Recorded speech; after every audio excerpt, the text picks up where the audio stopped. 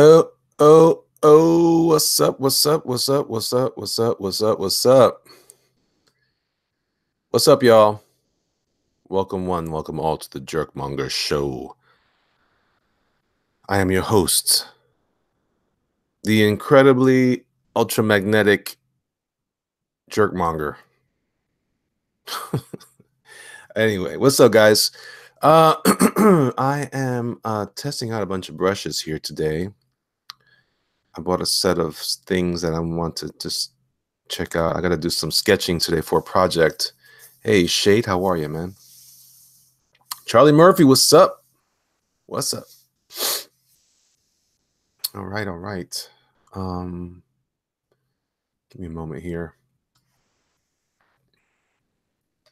All right, guys, what's up? My office is a mess. It is a mess in here, but I'm going to go ahead and minimize some of my stuff because I'm just ashamed of myself. I'm actually going to show my screen. How's it? Hook Gak? Is that right? Heck Gak? Elliot, what's up? All right, so check it out, man. I had an interesting start to my day. Just kind of doing some early stuff I have been working on. I'm gonna show it to you guys. A little sculpture of my main character for my story I'm working on with Doug. It's supposed to be a little maquette deal. Shill, Indiegogo project. That's right. Go ahead and say it, man. I don't know. You got the thing. You have a very artist room. Heck, perfect, brother. Right on. Heck, Gak. All right. I'm still struggling with Lafayette. What's up, man? I'm still struggling with stuff from I don't know. I really think it's my it's the allergies from everything that's going on right now. We're definitely in that season, and I struggle with that heavily. I've always struggled with allergies, and there were times when I used to work in the office. I would walk into an office, and I would get these like sneeze attacks, and I'd be like, "Oh yeah, it should have made a television show out of me, or I would have been a character in a comedy or something." But anyway, I keep looking back and forth at myself. The weather, it's the allergies, man. It's just here in Tampa. It is ugly. Into his house. What's up, Arthur Brown? That's right. So anyways. All right. So what I'm going to do is I'm going to just go ahead and switch over to this. I'm going to do a couple of superhero poses. They're really designed for a project I'm working on. I really can't talk about it. It's a little side quest I have to go on. Captain Marvel was so campy, corny script, and in the end, you just don't care for TJE. I don't know what TJE is. But Carpress, just tell them you have AIDS. It's time they know the truth. That's funny. Let's see. Hail Caesar. Okay, all right. So Antonio, you up for jumping in with me? Let me know. Let me know at Kari Press. You can come on to Nasser. I'll send you guys the link. But anyhow, I just I was listening to Ethan do his live stream on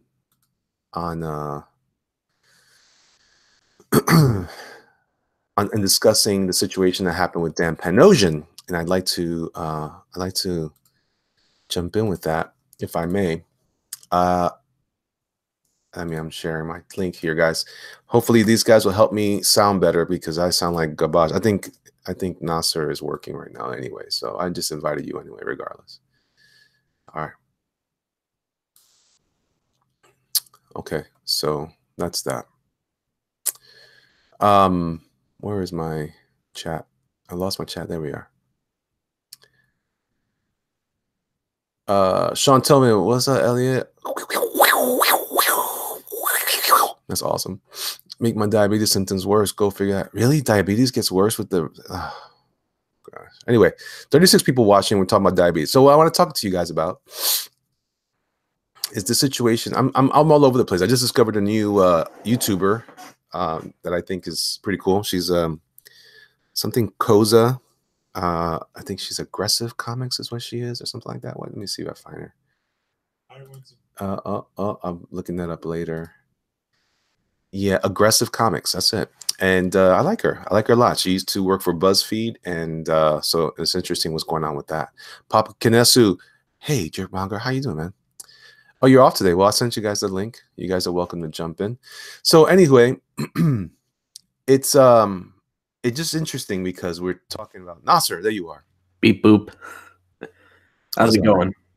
I'm it's funny. I was okay in the morning, and then I don't know what it is. I think after so many hours of goodness, I get into this whole like bleh. So I'm jacked up.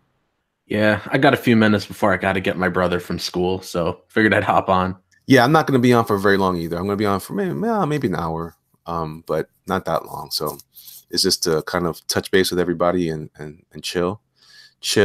Don't be acting ill. No tricks in 86. It's time to bill. Remember that rap song? Nope. Yeah, I didn't think so. It's from 86. When were you born? 97. You know, I'm going to kick you for making me feel old. I'm sorry. Anyway, yeah, man. So did you listen to Ethan's deal? No, I was on the phone. One of my buddies called me, so I missed most of it. That's fair. That's fair. It was just an interesting conversation about what's going on with. It was started off with Dan Panosian. You're aware of that situation, right? Oh yeah, I saw Zach's video on it. As much as I argued with Dan before, I mean he's a good artist, and no one deserves to be attacked by these weirdos. I mean, Dan is a little weird, but I still don't like seeing people get attacked. Right. Well, that's true, right? And I mean, that's in the end, that's fair. It's I'm gonna switch over to my screen so people can just observe not look at my hairline, but my artistic skills.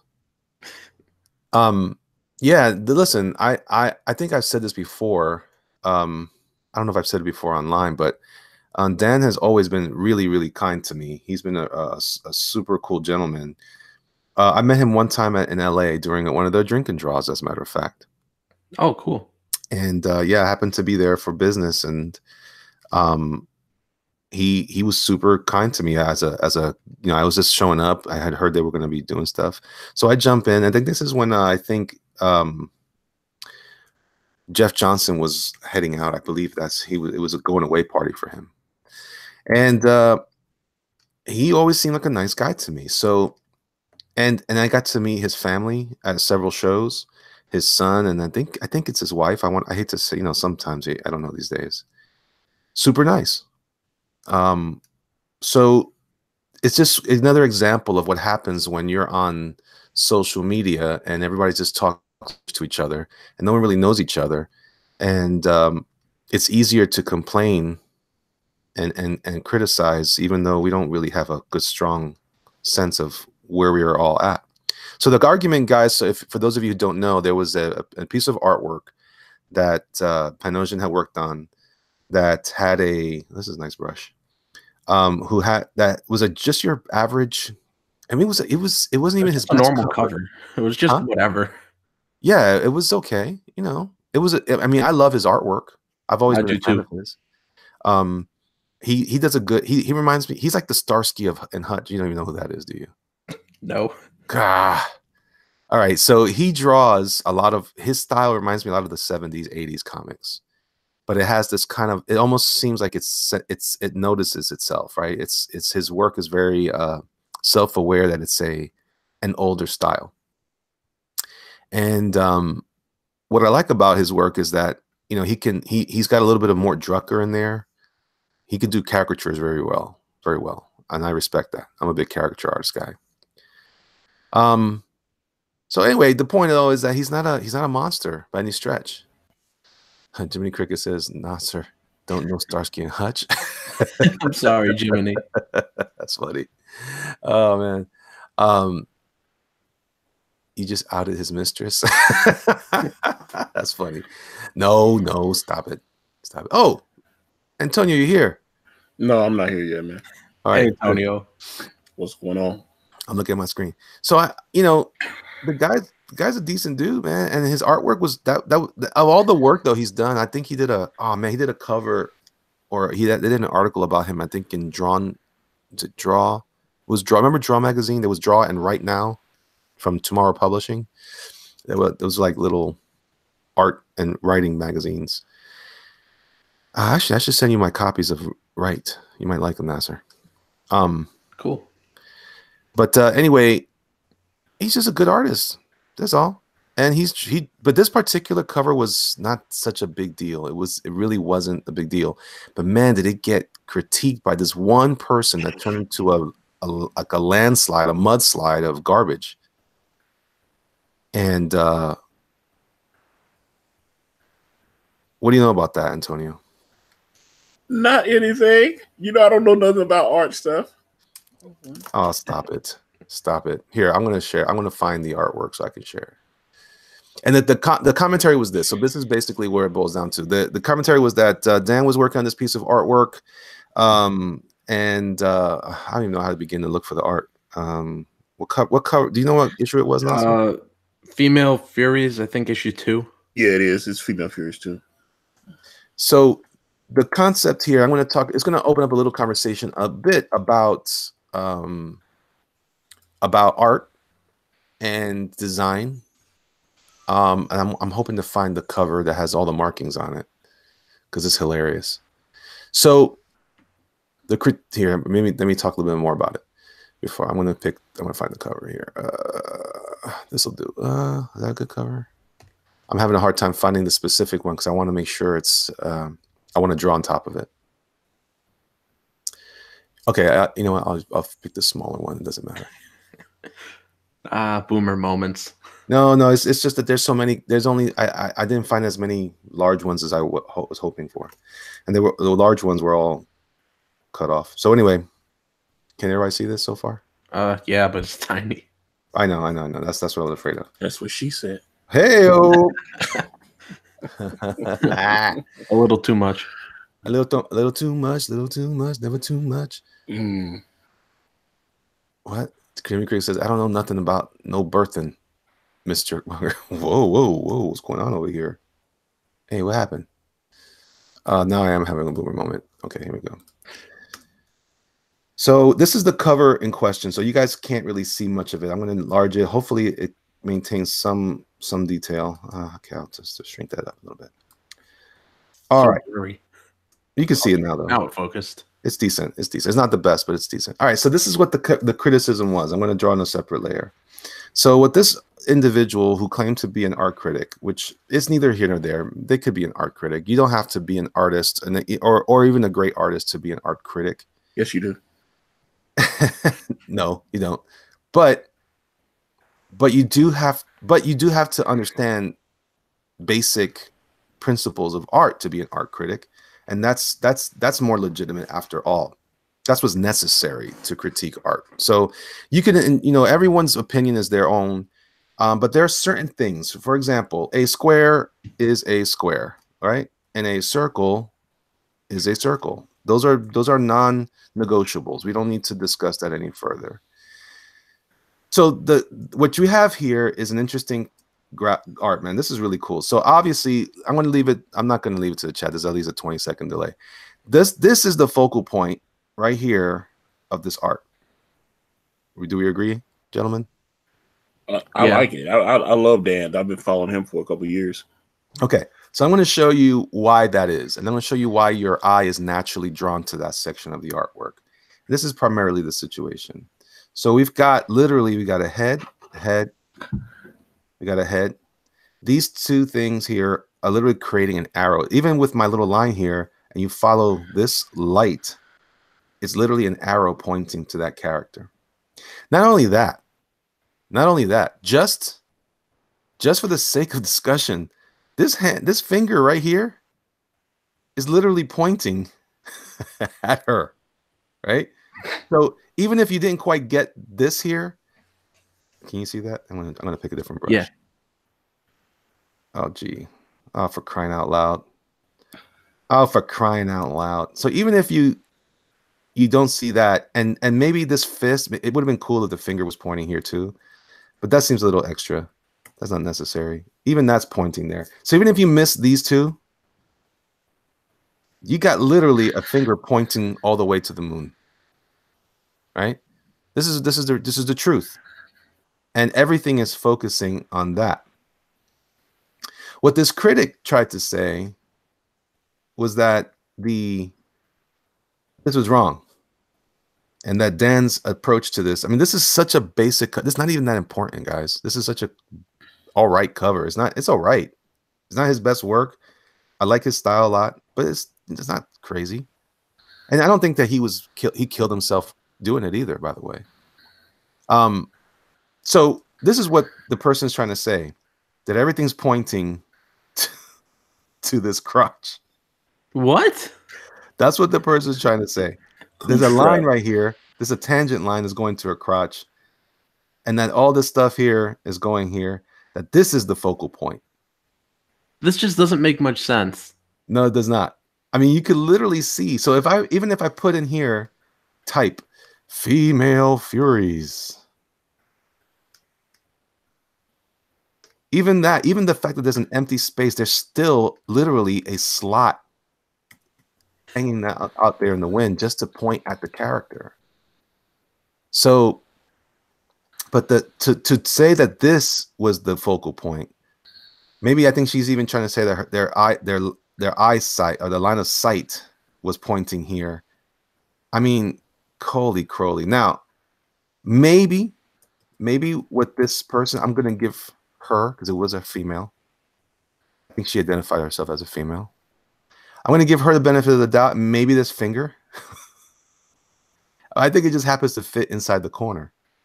Oh, yeah, that's hot. That's all that is. That's all that is. Okay. All right. I'm doing a lot of work here just for very minimal concern, because this is not the problem that happened. What happened was, I mean, this is obviously what's stupid about the criticism. It's a stupid critique. And yes, just because you say it and just because it's your opinion doesn't mean it's valid. I know we say that to ourselves because we want ourselves to feel better. We say things like everyone's opinion is valid. And to an extent, that's true, except when it's wrong. Because if you're making an imperative statement or a statement that says this is what this is, that's no longer an opinion. You're making an imperative statement. If I said to you, I think this is what it is, or I feel this is what it is, that's an opinion. But this is what you were trying to get me to look at. And then Dan, who, by the way, I don't know, I'd say he's about as normal as any normal guy out there. He responded to this critique. Now, so everyone's giving. Now, I didn't know this was a thing. I don't know anyone that hasn't done this before. Have you guys ever looked online for your own name? Yes. Once or twice, yes. Once or twice. Have you done it on Twitter? Yeah. I have. Well, no, I haven't yet, actually. But I'm going to now because I'm curious. But Panosian apparently did it, and he was criticized for being what did they say?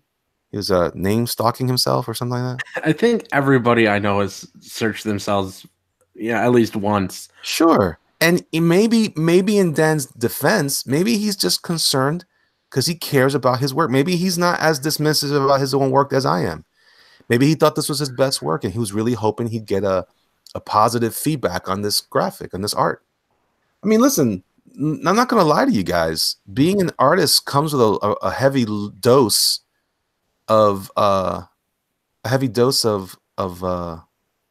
what's the word I'm looking for? Ego, right? Anyone that's a creative person, whether you're a writer, a draftsman in art, if you're a dancer, a singer, you care. You wouldn't share it with everybody. I wouldn't be trying to grow my platform here on YouTube because I was an introvert. I care about what people think. Should we care what people think? That's up for debate. But that we care, huh? Well, should we care what people think? I say yes, but I also say it depends. Well, no, no. And again, that's why I say it's up for debate. There's different levels of that. I'm saying if I care what people think about my product, if I make a if I'm a chef and I make a nice, you know, let's say a nice dessert, you know, with strawberries and whipped cream and Oh yeah. oh yeah. Anyway, if I make that and I sell that in my restaurant and I care about the success of that product on my menu, I might as the proprietor or as the chef or the baker or whatever, the cook, come up and say, "Hey, how are you? How was your meal?" That's not an unreasonable question, right? But for some reason, you don't always get that kind of feedback in comic book world. So, and because we have the immediate response of social media, Dan found this remark about his work. So, and normally when people do stuff, post a remark, they kind of hope that somebody will pay attention. Am I incorrect in assuming that? Do you want people to pay attention to your remark on Twitter, Nasser? Yeah. Well, of course you do. That's why you say it. That's why you attack them on their stuff. I don't attack anybody. I try to stay out of it. That's why you hunted them down when they were doing their live show. Yeah, I'm just kidding. I didn't hunt them down. Yeah, yeah. You know what's crazy about this artwork? I keep seeing it. Look at all the arrows.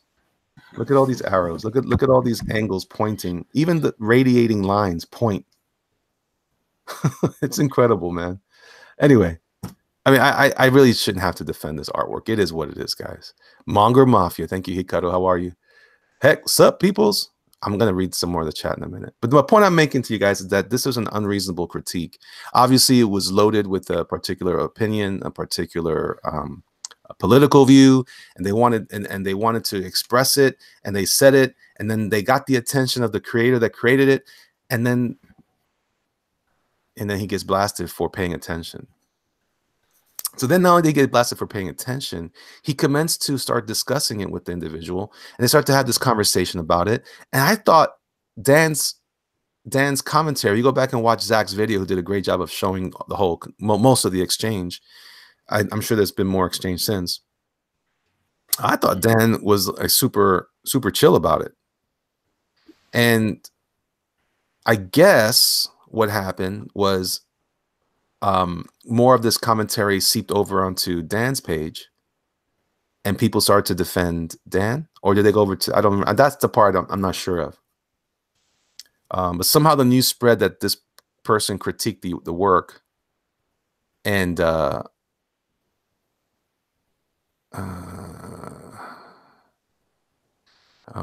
not sure what's going on there from that quick comment. All right, cool. And so then Frank Tieri jumps in. And Frank Tieri is a writer. According to Ethan, he's a New York guy, which is I can certainly relate to, because this is the stuff I missed. I didn't hear any of the Frank Tieri stuff. Yeah. That's the part that's super exciting. he actually used to follow me back on Twitter, and then one day he just randomly unfollowed me. And I wonder if it was the Comicsgate stuff or what. Yeah, well, possibly, but that's what's fascinating about this, and this goes back to some of the stuff we've been talking about lately. How people that are that align themselves against Comicsgate or for SJW stuff, they tend to they're so busy trying to like wave the flag and point and shout down anything that's in conflict. They don't have any loyalty to each other.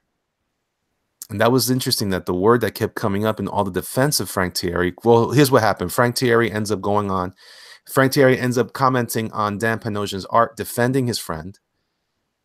He used some very interesting language. Told the guy to F off. Right?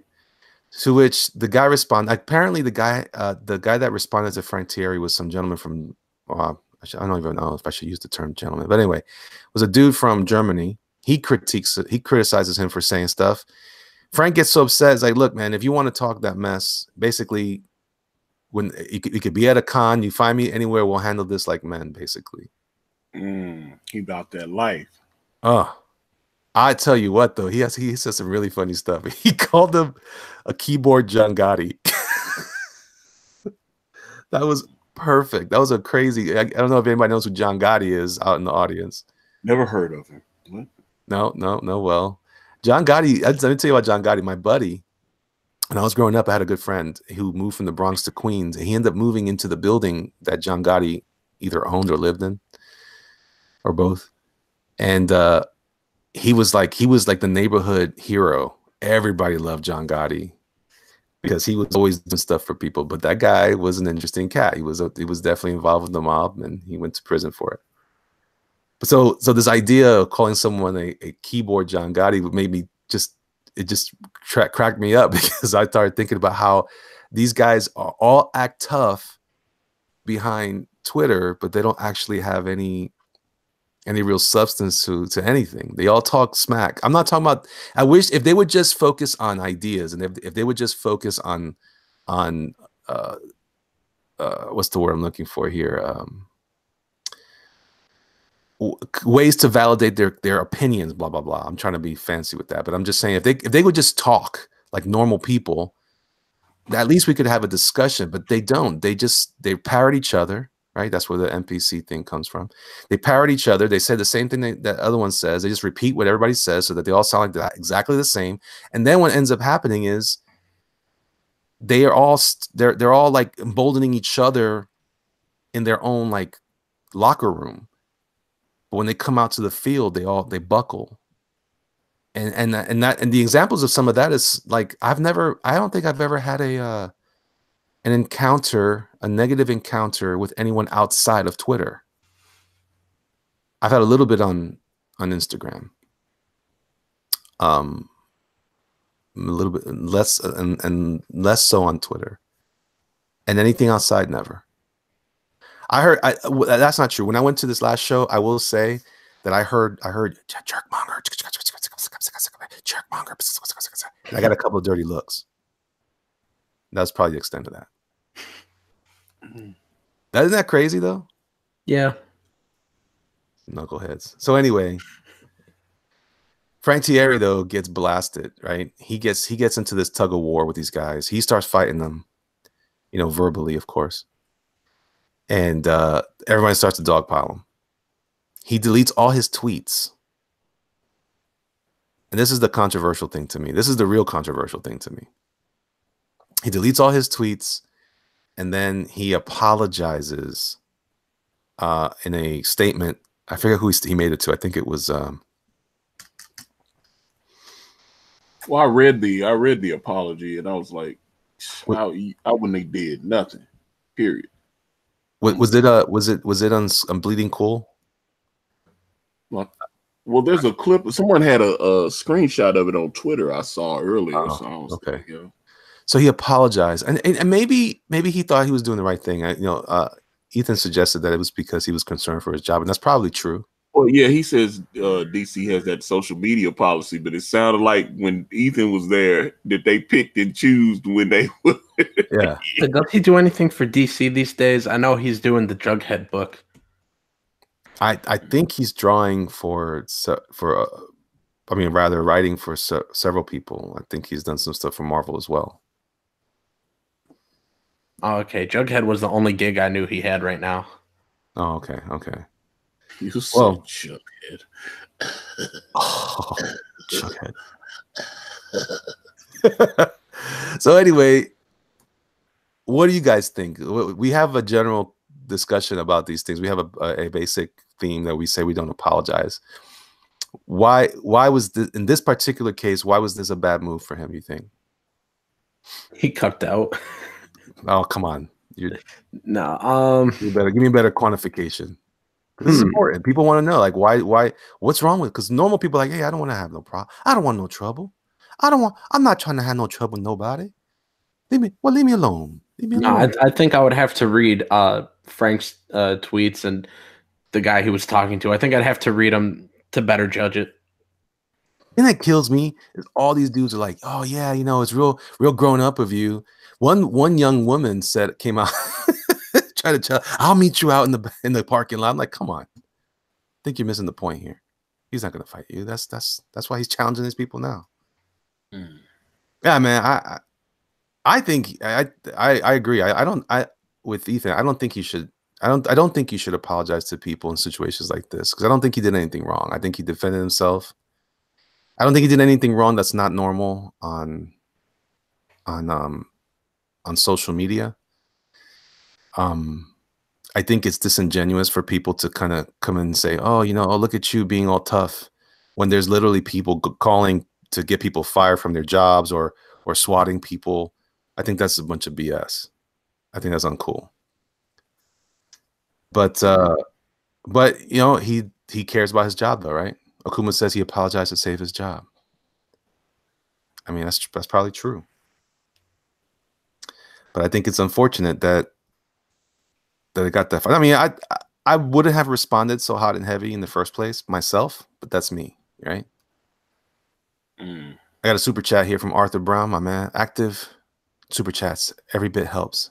JM creates content. That's true. That's true. It helps me create content. Thank you, brother. I appreciate you, man. Yeah, I probably wouldn't have made any comments like that in the first place, just because I'm kind of I'm a bit of a pacifist anymore. Gosh, isn't that weird? I would never have considered myself a pacifist. I like boxing. I love MMA. Does that make me a pacifist? Because I just don't want to fight people right off the top. I don't. Yeah, you can call me. I'm giving you guys permission to call me to call me out. Go ahead. Call me soy. Go ahead. Tell me why I'm soy. Well, you know me. I just say what it is, man. You know how I do. Yeah. I don't like. I'm really waiting for Nasser to say it. Okay, because I'm like, I don't sugarcoat nothing. No, it didn't sound soy. You know what it is for me is that I think it's because I come from New York City. I've always been like, okay, I'm always assessing my situation first. That's never been my first course because there's been so many times I got into a tussle with people and all of a sudden they pull out a knife or they happen to have a pistol and you're like, oh, sorry. No, what I meant was that your mom is very friendly and here, have a drink. We never really got into that kind of stuff, but I don't know. In that particular case, I just think it's offensive to me in the first place that people would try to be brutal to you while you're commenting and defending your buddy. And I think to a point, I think he's got a lot of Bitufo says, Jerkmong, non-aggression is not exactly pacifist. Well, thank you. I appreciate that. Makes me feel better. I'll put down my tofu now. I want you guys to call me soy. Because I don't drink soy milk. I drink almond milk. Almond milk, yeah. Yep. But yeah, I mean, would you defend? How far would you go to defend in a situation like that? You think I think Nasser would go out there swinging. No, I mean, I don't know. It's tough. Like I said, I don't know Frank's whole situation with that. Like, I don't know. I don't know the whole story, so I can't really say. Oh, you should check it out. I think you do have a lot of opinions about it. Well, listen, at least watch Ethan's last live show. It was good. It was really good. I mean, everything he's saying. Oh, he also showed some artwork of Heather Swain. Yeah, that page. Yeah, full page spread. It looks fantastic. It looks great. I told him I wanted that page. So. Yeah, I was impressed with that. That looked. No, he's not going to give it to me, but you getting first dibs on it. I would definitely like that particular page. That page nice. Would be fantastic. I think that would be nice hanging in my bedroom. Yeah, he draws women beautifully.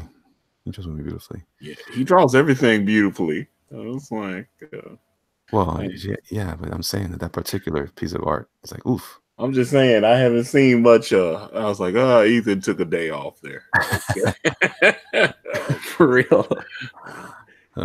Hey guys, I actually gotta go, but everybody in the chat, if we get to 15 grand, we get a Elliot Fernandez trading card on the Trixie Cain Blood Reaper Indiegogo. Hell, that's what I'm talking about. So I'm putting the link to that in the chat here. So if you want to support me and Elliot at 15 grand, we get his trading card. How far away are we? $5,500. All right, you guys know what to do. All 80 of you. Go get it. Get you some. That's right. exciting. See you All right, guys. cool, man. Right on, man. Thanks for hanging out, man. So yeah, man, I just it was really interesting. It's interesting to see these things play out online from my perspective in particular because, um, you know, I'm generally not that interested in getting that aggressive about stuff, but man, I totally understand why people would be that way about that. And I think that a lot of people have the opinion that what's happening online is generally it's well, I think the term we don't use anymore is passive aggressive. Oh shit! I would have lit her ass up right when it first happened, man. Huh? When it first popped off, man, because I was like, he got the patience of a saint. He kept trying to have respectful dialogue, and she kept coming back with that nonsense. I was like, you trying to reason with an insane person. Yeah. I was like, it was clear she was looking for fight, and that's why I started realizing. You know, I talked to Richard C. Meyer a few times, and he's told me, he's like, hey man, he's I'm gonna tell you the same thing I told Ethan, get off Twitter. And I was just like, he's like, Twitter is toxic, get off Twitter. So it is. Well, it sucks because you might have just a basic opinion about anything, and someone will kind of. I mean, I've been aggressive online where I've been upset. I've been passive aggressive too, where I try to be civil, but I'll say stuff that I know is going to be somewhat infuriating. And so I could be ugly. I'm not a saint, but far from it actually. But that said, I typically I try to live in such a way that I can keep my own anxiety level down. I don't like my stress level to stay that high. So I'm always trying to be like, all right, relax. Let's talk about this. But I'm telling you, more and more, the more I see what's going on, the more I see how it's not that they're not human. Are you drawing the Man of Steel? It looks like you're drawing the Man of Steel. It is sort of, but it's not. This is for a particular little project. Okay, because I was like, I'm gonna put someone into this pose. So I'm just trying to. They asked me to do some of these early drawings of it. Yeah, I just feel like I think that what's really happening there is that people. It's not that people aren't human necessarily. I mean, everyone has dignity, but they're not behaving like we're all part of the same human race anymore. People are literally creating an opportunity to really just be hateful and then don't want to talk. They're not interested in dialogues. That's what I should say. They're not interested in human interaction. I mean, I feel really frustrated about it because I'm always teaching my kids about how to talk to each other. My daughter and my son are always at each other's throats. And I'm always trying to talk to them about how that's not the way we're supposed to do things. We need to learn how to talk and be civil with each other because we're living with each other. We're family. Obviously, these people don't think they're family.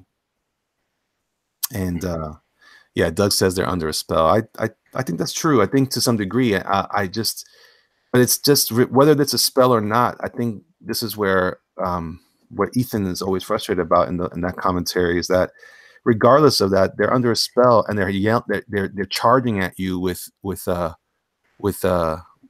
butcher knife. I still got to stop them, right? That's really the point that everyone's trying to make here is like how do we do that if people aren't willing to have a real a genuine conversation? So I think that's frustrating to me because I sound ridiculous when I'm saying no, let's try to work this out, and then they're like no, it's almost like you're trying to talk to someone who's drunk. That's what it feels like. You know what I'm saying? Like when you're trying to, hey man, dude, man, let me have your keys. No, I can drive. I'm just fine. No, let me have your keys. No, I can drive. I'm just fine. Like, no, let me have your keys. No, I can drive. And then you have to like, okay, look, I'll hold you. I'm gonna have to hold you now because you clearly not thinking right. And that's what I feel like is going on. That person was not being genuine with their critique, and then and then they started to say things like, oh, that was what cracked me up when they were like, oh, I see, because it sounds like some of the stuff I've heard on the other side. I see, because sorry that my opinion doesn't count because I just have an observation. Like, whoa, whoa, whoa. You weren't just making an observation. You were trying to shame this guy out of doing something that's just like I said, it wasn't even that great of a cover. You know?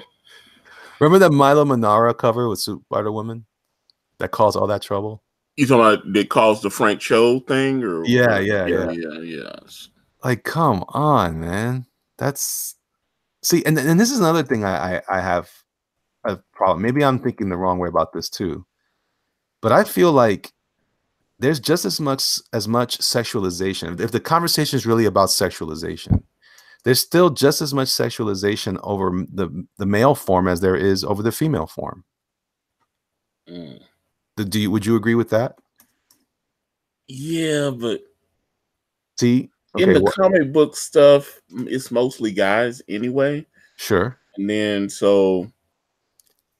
and a lot of straight guys. So yeah, they're drawing hot chicks in sexy positions. It catches your eye. It's visual. It is a visual medium. I understand that, but wouldn't you agree though that the male form is the men are just as nude as the women could be possibly? Well, I'd like to think when we draw men, we'd like to draw them, you know, in peak physical condition, in great physical poses. Oh shit, John Malin. Hey John, what's going on? Baby? Bring your ass in here, John. I'm gonna send him the link. I didn't put it in for everybody. Oh, okay. I was like, yeah, John, we love you, man. Come on, man. Come hang with us. And, I'm not gonna. I'm only gonna be on for another 15-20 minutes, but can I add John to this chat? You should be able to. Oh, it doesn't matter because then I'd have to bring in. Hold on. But yeah, I just feel like there's just as much quote unquote, and I'm putting it in quotes because I agree with you. I think it's just the idealized human form. And it just happens that men find the idealized female form sexual and exciting. But that doesn't mean that there isn't the same thing going on. Just because guys don't see women the same way doesn't mean that, or rather guys don't see guys the same. Doesn't mean, or if women don't see guys the same way, doesn't mean that the image isn't out there. And that's really the point. That's really the comment I'm saying there is that it's happening all around. It's just they're picking and choosing where their aggression is, or passive aggression is focused on. And I think that that's crazy. I think if you really were being honest, again, but this requires honest conversation about it. That's the problem. And we're not being honest. We're just they're being jerks. Wait a minute, I'm the jerk monger. But that's how I know, because game recognizes game. And I know what's going on with the jerks. Game recognized game. That's an old thing. That's an old saying. Oh, Nasser knows that saying. You know, gang. You think he'll know that one? I don't think he will. But anyway, that's where I'm living on that subject. I think it's so stupid, and it's so it's stupid. It's not just stupid. It's disgusting. It's a poor way for us to talk. And it's harmful to that particular guy. Dan Panosian is of all the people you could possibly discuss in the conversation about all the stuff that's happening politically on comics and all that stuff. That guy is probably not even that concerned about most of this stuff, but he's involved now because he must, right? And now they're dragging him in, and he didn't even. I just wonder. I haven't heard from Dave Johnson. I wonder if he's commented at all. I don't know that he will, but again, I thought that whole situation was just stupid, and it just shows that they eat their own. Yeah. They just feed on each other. Yeah, women and men are both sexualized in comics, 100%. Do you agree with that, or are you making fun of me? No, I agree with that. I mean, one, Batwing. Two, I can't tell you how many times I've seen crotch shots and butt shots of Spider-Man. Yeah. So when you know, what are straight people look at that, you know, they're like, that's a cool pose. But when a straight female or a gay dude looks at that, they're probably like, ooh, look at that bulge. Right. You know, look at that butt. Yeah. Look at that peak physical perfection. Yeah. I mean, look, people are human, man. You know, girls have appetites too towards men, just like dudes have appetites towards women. That's right. And comics being a predominantly male hobby, specifically mainstream superhero comics.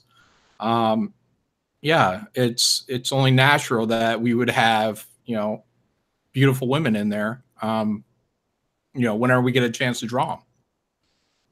Right. Right. And I think it's just because of the way we perceive that form. I mean, it's funny you say that. I was looking at a sign. It was a billboard, and my eyes aren't that great. I can't see far away very well.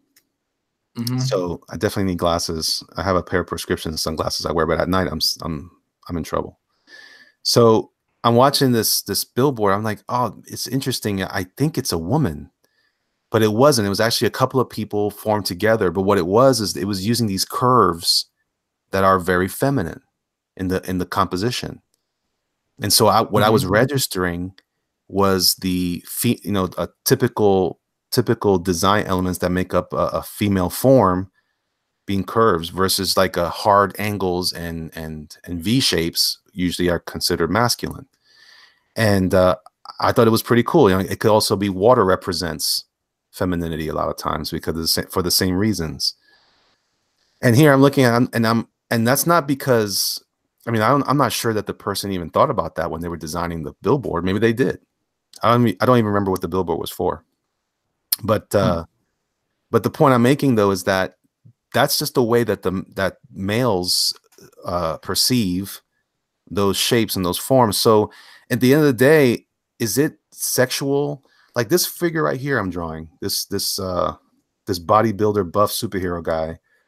To me, it's just it's a symbol of strength and power. But to someone who's maybe attracted to the male form, they might see that as sexual, even though I'm just drawing something that's powerful and strong, something that represents heroism in that case. So, yeah, I mean, I'm just repeating what we've already said. It's just a disservice to the creator, the artist in that case, because, you know, here's that image again. You know, it's so clear that nothing. I mean, you have to really stretch it to claim this, but this is so obvious to me. So maybe the problem is not in the artist, but in the person that's seeing it. And I think that's I don't understand. What is this? The V's and the points and I'm reenacting here what I saw in the discussion back and forth between Dan Panosian and that critique, the critic that reviewed his artwork as something that was. So are you aware of what's going on with all that? Maybe you don't know what's going on. No, I've heard a little bit about it, but I don't know any of the details. Something I caught the tail end of something Ethan was doing in a stream. Yeah, talking about Panosian and someone else, and he gave her like a backhand criticism. Yeah, well, he after he tried to be super gracious to her, and a couple times. Commentary. Yeah, he finally came back and said, "Look, why don't you go back and learn how to draw?" Basically, that's what he was trying to say. He said it's super nice. And then she came back and said, "Oh, now you're going to criticize my artwork, but I'm clearly just a hobbyist." Well, that's not what you started out as. And she came back and tried to tell him that she tried to tell him. This was her. Now, this wasn't her trying to. This is what her argument is. This is what everyone else's argument is. That even though she mentions him and talks about his artwork, he apparently wanted to see what they call that, vanity. Was that vanity stalking? Is that what they call that? He was looking for his name online, which is not an uncommon thing. I've done that a million times myself. Maybe not as much on Twitter because I don't understand how to find anything on Twitter, but supposedly he discovered this criticism of the work. He comments on it and saying that's not really what she says. This was clearly just a strap thing to point to her crotch or whatever. Is it her name Whiplash or something like that? Oh, Panosian drew this? Yeah, this is his cover. Oh, so that sucks. So what I said was, this is what she was trying to say, that everything was pointing here. Dan says, no, clearly what I was trying to do was this. everything was pointing. He actually drew a little quick thing and said, no, this is where everything's pointing down to her. If I was looking at this as a design, my conversation was, there's literally everything's going to her armpit. Yeah. Yeah, there's literally a V shape pointing down. Even the negative space is pointing to this right here. So it's ridiculous to say that, in my opinion, and I think it's a valid opinion, because I happen to be, after 20 plus years in art and design business, I happen to be an expert. I know we don't like to talk about ourselves that way, but that's the reality. This person thinks she's an expert because reasons. So and the lady was saying that the straps on the girl were pointing towards her crotch. It's all strap. And there's literally a finger pointing to this girl, but the woman was saying that it was pointing further this way, and this fist was pointing here, and that's pointing there, and they're all laughing at the I'm like, man, you gotta really bend the eye line, the line of sight for all that stuff, where clearly this woman here is the focal point.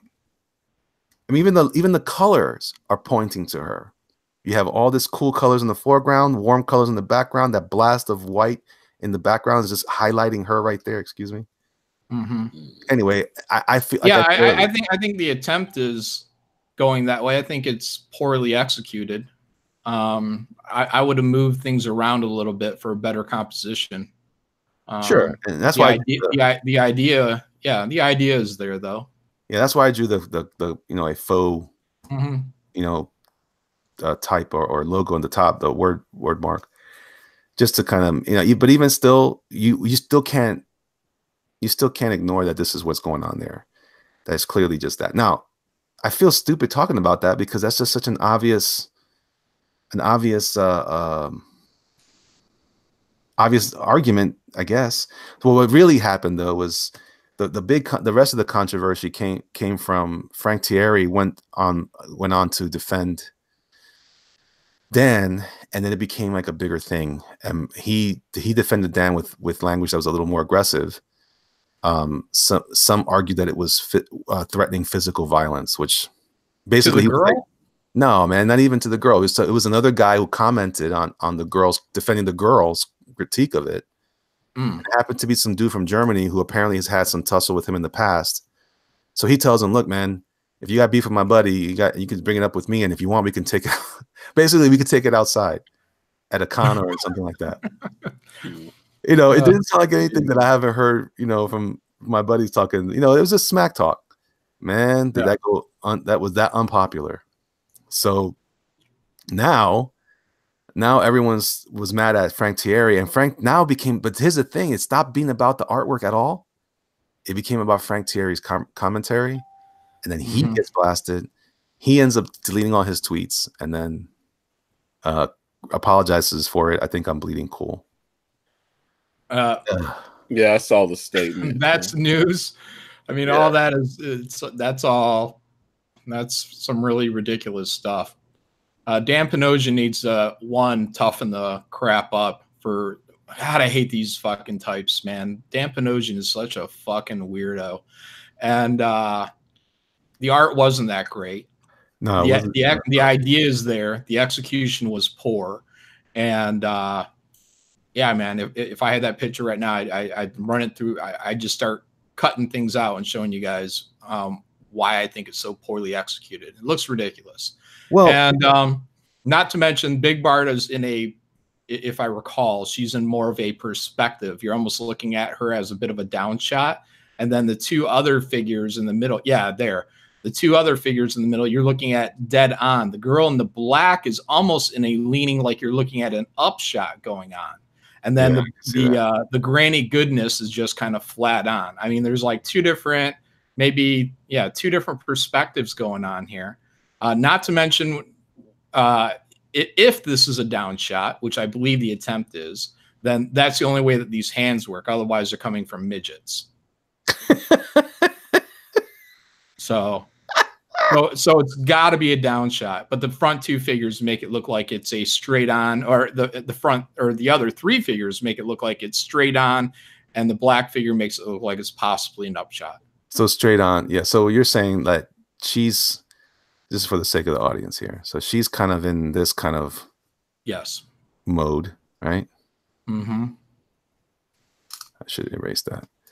She's more like this. So she's almost in this pose. And Barda is kind of... She's clearly in a down shot. Yeah. Mm-hmm. And she, Granny Goodness, might just be straight on. Straight on. Yeah. Mm-hmm. So yeah, I agree that we have a perspective issue here. Yeah, Panosian sucks, guys. I don't know why this is brand spanking news. I like Panosian. Yeah, I don't. Yeah, that's fine. He's a dope. And this drawing's not very well executed. And look, dude, if that's the worst that the girls said to him, and that got his goat, then grow up, dude. Well, he didn't even. That's the thing that Dan really handled himself super well. He just went on there and said, "Well, no, this is not what I intended." Because her commentary was basically to say that he was being misogynistic. Why even seek her out to defend yourself? See, it's different, man. When you get tagged into something and somebody's trying to like pull you in, what was she trying to pull him in?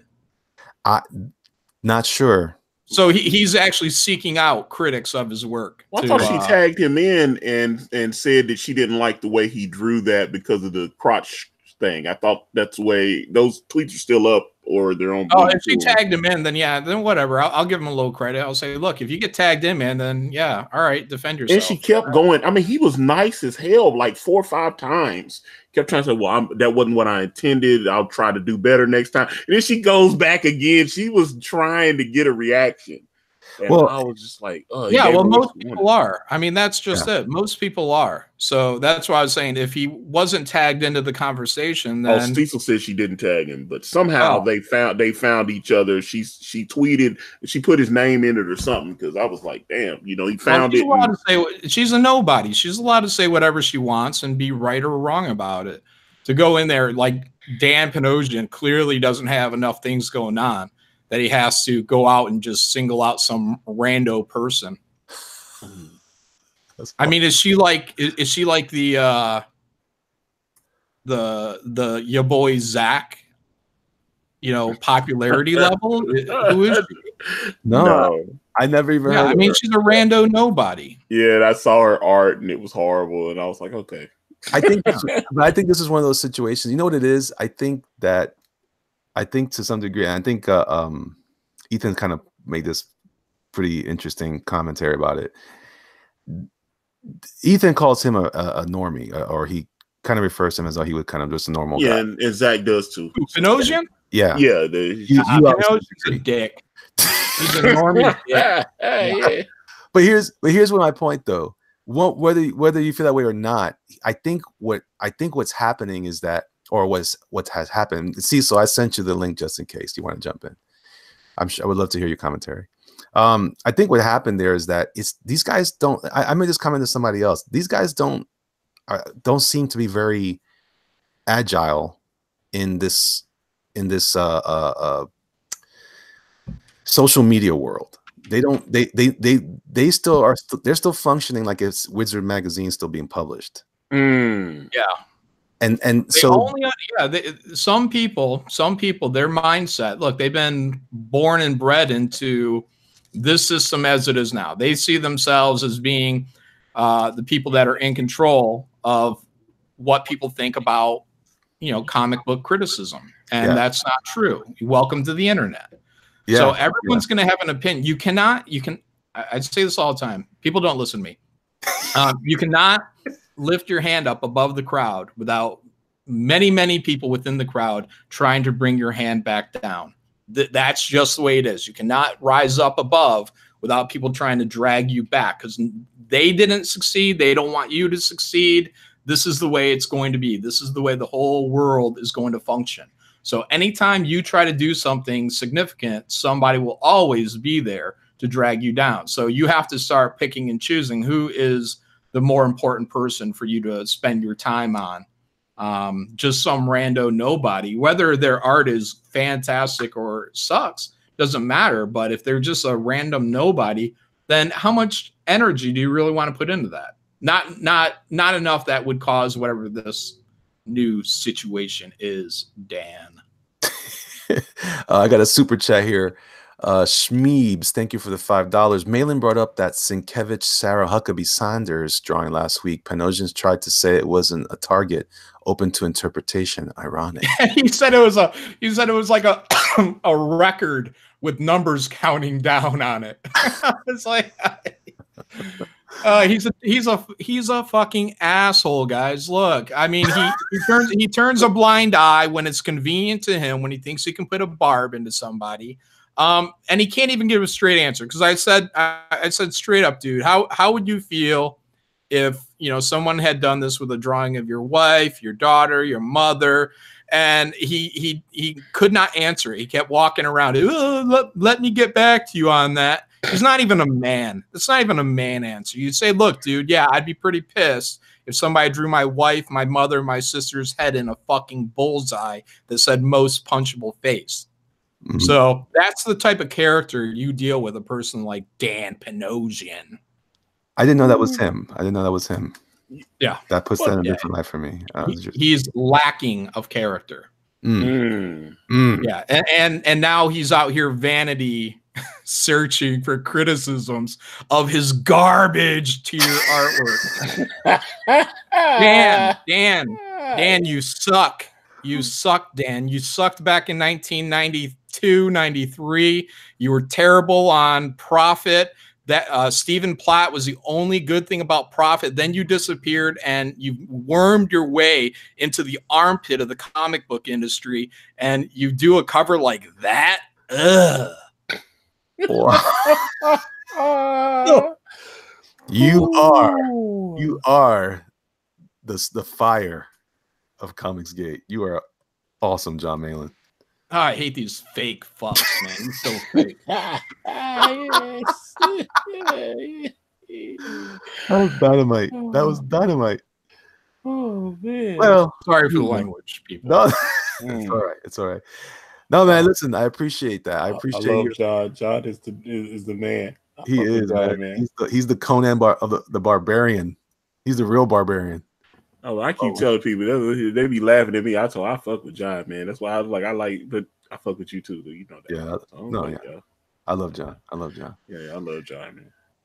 No, man. Well, that's a great point, and I didn't realize he was the one. I've heard some of the names thrown around. I didn't realize he was the one that made that. That is not. I mean, these are the same people though. When you tweet to them and go, okay, so y'all think that was cool that Robbie Rodriguez sent pictures of his anus to Ethan? Yep, he would be that guy. He would be that guy. I was like, these people are so full of shit, man. It's like, yeah.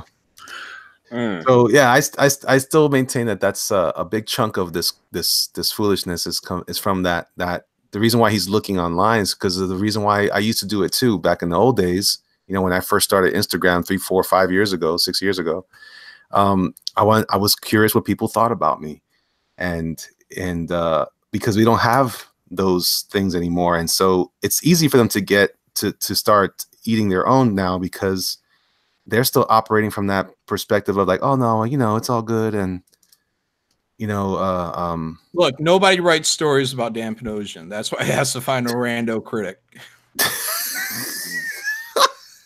That's awesome. Does anyone care what Dan Panosian's next big thing is? No. Can anyone even name what Dan Panosian's next or last big thing was? No. Who cares? Who cares? Let's stop pretending like Dan Panosian is some freaking magnificent corner store, the cornerstone of the comic book industry. I love it. I love it. He's a bad representative. And I might not be great, but I'm not going to pretend to be some kind of figure of any moral standing and go after people for cheap little criticism. Now you wait guys, one second. You don't like the way I draw feet? More power to you. No, you wait 1 second, John Malin. I loved your cable run. It was fucking fantastic. Thank you. Well, thanks. Yeah. Look, I'm sure some people love the original Prophet.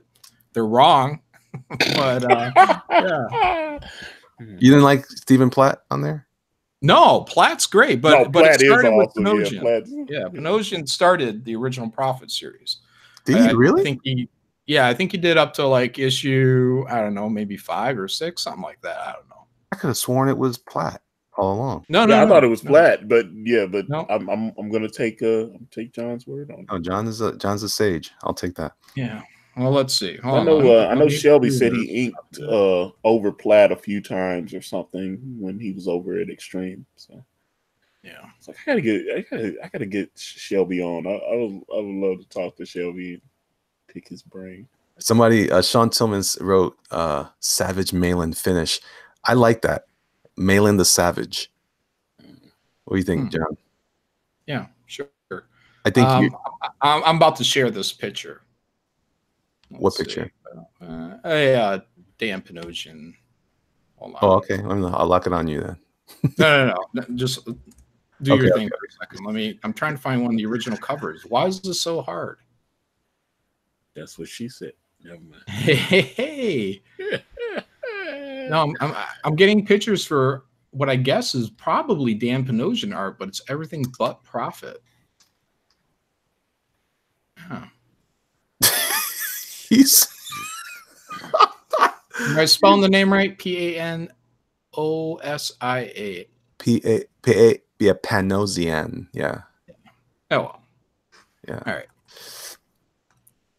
I'll just type in Prophet number 1. I still like the way Dan draws caricatures, but I don't disqualify what you said at all, my friend. That was perfectly put.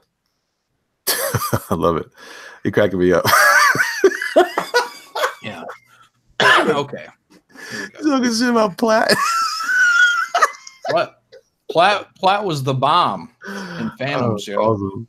That was awesome. Yeah. Hey, who is this who I think it is? Is Donnie Thumbafist? Is that who's that? Donnie what? Thumb and Fist? I don't know what that means. Huh. Here's Dan Panosian. It's number 4. Ah. Yeah. See, when people talk about like bad 90s, when when people are bringing down Rob, what people are actually thinking about is Dan Panosian. Dan was one of the worst Rob wannabes, and you can see it all up in here. He claims he was a Jim Lee guy, but no, he was totally a Rob guy, and Rob knew it. That's why Rob gave him a job, and Jim Lee didn't. I mean, a lot of those guys hired people that could draw like them, though, right? Or yeah. I'm saying that Dan is an example of when people talk about bad Rob Liefeld art. This is it. This is what they're thinking of. Wait, so you're not talking about bad Rob Liefeld art? No. Look, these guys couldn't hold a candle. Dan Panosian could not hold a candle to Rob Liefeld back in 1990, whatever this is, 293. No way. Rob would have rendered the hell out of this thing, for one, in a good way, not just a lot of rando cross-hatching. God, Panosian's so terrible. Ugh. And I knew this back when I was getting it, and thank God for Stephen Platt. So, yeah, Platt was a godsend to Prophet. But Dan Panosian was just super bore, bad execution. Lucky that Rob was generous to let him on this title. So, well, so wasn't he an inker back then, though? Yeah, he did some inks. Yeah, he was okay. Yeah, so did Art Taber. He did inks too, but he also did black and white. Right. With Rob as well. No, I just wasn't sure because I don't remember. Hear me now, believe me later, Elliot. No, hear me now, believe me later on. Do you need me to go dig up my original Prophet comics to show you? I just don't have. I'm over here checking my text real quick, but I remember Platt. I don't remember Panosian at all. Yeah, believe me now. Hear me now, believe me later. Yeah. Well, remember your own words. Trust me. Look, I'll put money on it. Yeah, No, Platt didn't come in. Platt didn't come in until like later on. It was like maybe I'm not putting money on 5 or 10 anymore. somewhere in there. You, I think, are the winner of that pool we had. So Yeah. I'm done giving. Yeah, and how much whatchamacallit would make Captain Yeah. Marvel? I think everyone else said it was going to do about 80 million. I said 120. Mm-hmm. Yeah, I think you're the closest without going over. Yeah. Damn you, John. Yeah. Damn you. Yeah, it went around 150. 150. Look, guys, I'm telling you, I mean, it's not a big surprise to me. I mean, these things that movie was propped up by two of the biggest freaking movies of almost all freaking time. Avengers Endgame and Infinity War. Unless they screw up in the marketing somewhere on Infinity War and everybody's just turned off and temperatures go cold for some reason. Avengers Infinity War is going to be a monster. Well, my buddy made a great point. He said that Uncanny Kodiak, again, tell us how you really feel, John, for $2. Thank you, Arthur. I appreciate you, bro. Yeah. My buddy made a great point. It wasn't even just those things. If you think about it, what were the movies that were out against it this weekend? Mm-hmm. And it was wedged in there to become part. Like they made it so that it was definitely going to be tied into the last Avengers story. So I don't know. I got to be honest with you. Let's get our predictions on record for Shazam. Where do you think that's going to hit? Now the other argument I've heard is that from Mike Miller, I do believe, is that everyone is saying high 100s for Shazam. Reason being that this is going to be geared towards kids and parents are going to bring their kids. So with that said, what are your guys' predictions for Shazam? 120. Okay. 120 opening weekend. I'm afraid to say anything now because of John. But go ahead, Elliot. You probably I would say 120 will probably be. Mm-hmm. And now here's where I'm going to take the risk. Ready? You're going down. 90 mil. Why? Oh wow! Yeah, less than 100. Less than 100 on opening weekend. Why is that? Nah, because the costume looks like shit. It does look like that stuff. It's goofy. If I was a teenage boy, I wouldn't want to go to it. And yeah, so people bring their kids, but look, man, ideally people bring their kids to Ant-Man. And Ant-Man, I don't believe even broke 100 mil on opening weekend. No, it did not. No, wait. No, I think it was. That might have been 80 or 90 mil. Yeah. So I'm saying about 90 mil. Because I think people will bring their kids there. But look, man, it looks like shit. The costume looks terrible. The dude's a dope. So, look, man, kids aren't dumb. Teenagers aren't dumb. I don't think we're talking about. Take your girlfriend to watch Shazam? No, but I would take my. If you're 15, 16? My 10, 12-year-old, I would, for sure. Yeah. Yeah. Well, the numbers have proven that they're whatever. Unless Ant-Man went up against something that was more kid-oriented, which is possible during that same time. So what might be healthy is to look up what else is coming out that opening weekend. What kids' movies? Is there a Lego movie coming out that same weekend? That's a good question. I mean, they already got the Lego movie out, don't they? Oh, I'm just saying for an example. Okay. It could be anything. Well, that's what happened this weekend, though. That's what happened this weekend. This weekend was How to Train Your Dragon, and yeah, that was last weekend, though, wasn't it? Was it 2 weeks ago? 2 weeks ago. Yeah. How to Train Your Dragon came out like 2 weeks ago. So what did come out this weekend? Oh, I don't know. That's what I'm saying. Making a bunch of money. I know that. I saw How to Train Your Dragon is doing all right. Yeah, I'm just saying that thinking about at least the justification for the success of Captain Marvel. And you're right, man. That the Captain Marvel movie, it's not. It's like I was telling my buddy. People don't care about the continuity of comics anymore because they haven't read it. Most normal people only know the continuity of what's happening in the movies. And they're gonna go see it regardless. They're not as concerned as we are. Hold on, my dog's barking. Hold on. What? That's my wife's coming. I'll be right back. What? So what's up with you, John? How you doing, player? Doing good. How about you? What's going on in the brand world, my friend? Kanan showed me some new stuff on the pages, and I had a couple backers that asked if I could open back up the original art page perk, because we had that up where we were, we were selling 20 of the original art pages. He was going to do 20 traditionally and 28 digitally. And we sold 6 of those, but it was December, so I took it off, and now they've been seeing his art on like drawn and quartered and stuff. They've been showing his actual pencils. And so I had a couple people reach out to me and they go, hey, can you put that, can you open that tier back up? I might want to get a page. And so I talked to Cain and he was like, yeah, we still got 14 pages that he'll draw traditionally if people want to pay for them. So that is open back up on the Indiegogo. And also, of course, I'm writing the script to Brand Way of the Gun. So that is what we're doing. But yeah, man, colors coming in. I wish I could show some of these new color pages I just got in. I'll have to show you when we get off air or something, man. Yeah, it's always fun to see pages when they're color, man. That's how they're meant to be. Is once that paint job's been applied, as long as you got a fantastic colorist on board, man. Oh man, there's nothing better than seeing really good colored pages. Yeah, there's a page that I got the other day that I'm dying to show you guys, man. I was like, oh, it's so beautiful, and I was just like, but I can't send it out in my upcoming update because it's kind of got some spoilerish stuff in it, so I can't. Oh, okay. But to my friends like you and Elliot, and then I can probably show you. Hey, awesome. Looking forward to that. Zaid Comics says Dan did Prophet issues 0 through 4. Yeah, I'm looking at the Prophet 1. It's actually on Wikipedia. If like you type in Prophet and that's where it belongs.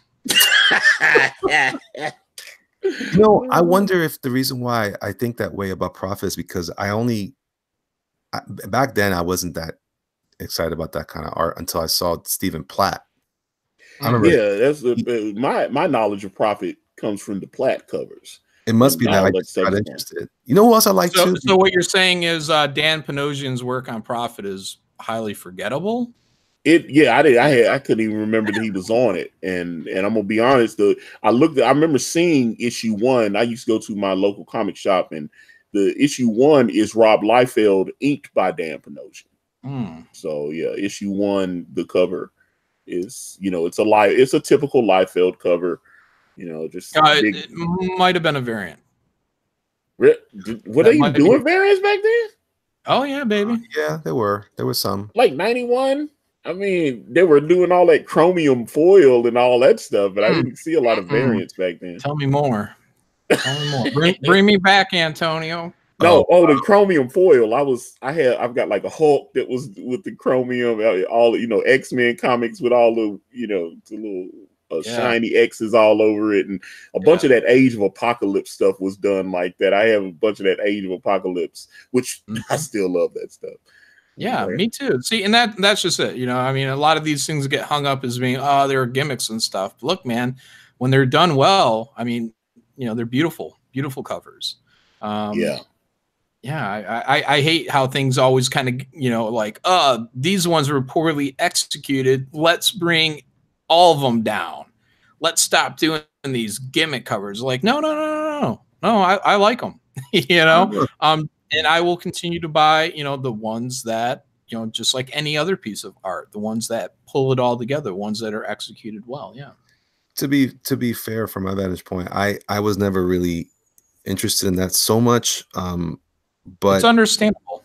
But there was a couple of things. Platt was he did something really special though. He was doing the Finch thing before Finch was doing the Finch thing, with the super detail everywhere and like little pieces and little. Yeah, well, Platt, if I was to say, was doing his best attempt at McFarlane, but trying to render like Dale Keown. Oh wow! So, yeah. Love Dale Keown. And somewhere in there is kind of what churned out as Platt, because Finch was out, I think, right around the same time as well. I mean, Finch was still doing different. Now today, the last time I checked up on Stephen Platt, is his art is almost indistinguishable from David Finch. So Okay. he lost all that energy and edge that he used to have. There was some good stuff. Remember Soul Saga? Yeah. I think that was when he was actually moving closer to the Finch style. Yeah, I thought that was really good for a split second. Then they only did a couple of issues of that, and then there was the other one I liked a lot. That wasn't his. It was Union with Teixeira. Yeah. I thought Union was really cool. I love the idea of the white-haired character. This is before I cared about Supreme at all, but yeah, I don't know. Yeah, there's definitely some stuff. What I love about the '90s, and I'll always grant this to all the '90s enthusiasts, is that it's because to this day, even though I used to criticize Rob a lot, what I've come around to enjoy him more now. And the reason why I enjoy him is because I think is what you're saying. Comics back then got me excited, got me pumped up. And I remember when I saw that image of, was it Mr. X or Major X or Major X, yeah. I was like, I had no idea what it was. And my brain was telling me it's probably some kind of Marvel X-Men something garbage. But my eyes were telling me that's cool. And I think that's the most exciting thing about the '90s work, is that it was so exciting. When Rob was doing those Teen Titans books, and like 10 years ago, I thought the same thing. I was working on them with him. Yeah. Were you really? Yeah, I was his assistant at that time. Yeah, I remember I was light boxing like Robin, Cyborg, yeah, all those. That's people. cool. Yeah, I thought it was good. I really I was excited about it, and I kept saying, no, he doesn't draw feet. But the reality was I was still pumped up about it. And I think that's someone here in the chat just mentioned Silvestri. I think he's my favorite. And I also like him because he evolved the texture of that work, the excitement of that work, into something that I still enjoy. Kind of scratchy, energetic line. Yeah, remember that he did that cover for Invincible that I thought was great, and he did there was something else, or maybe it wasn't Invincible, maybe it was Witchblade. I don't remember. It was something like that, and I was like, damn, that looks so good. It's just exciting, and there's a principle in that. Diablo Arizona, $5. As a Jerkmonger fan, we need a catchy name: Jerk-offs, Jerky Boys, Circle Jerks, Mongerloids. What do you think? No, Monger Mafia. Please don't do anything else. But no, I think it's I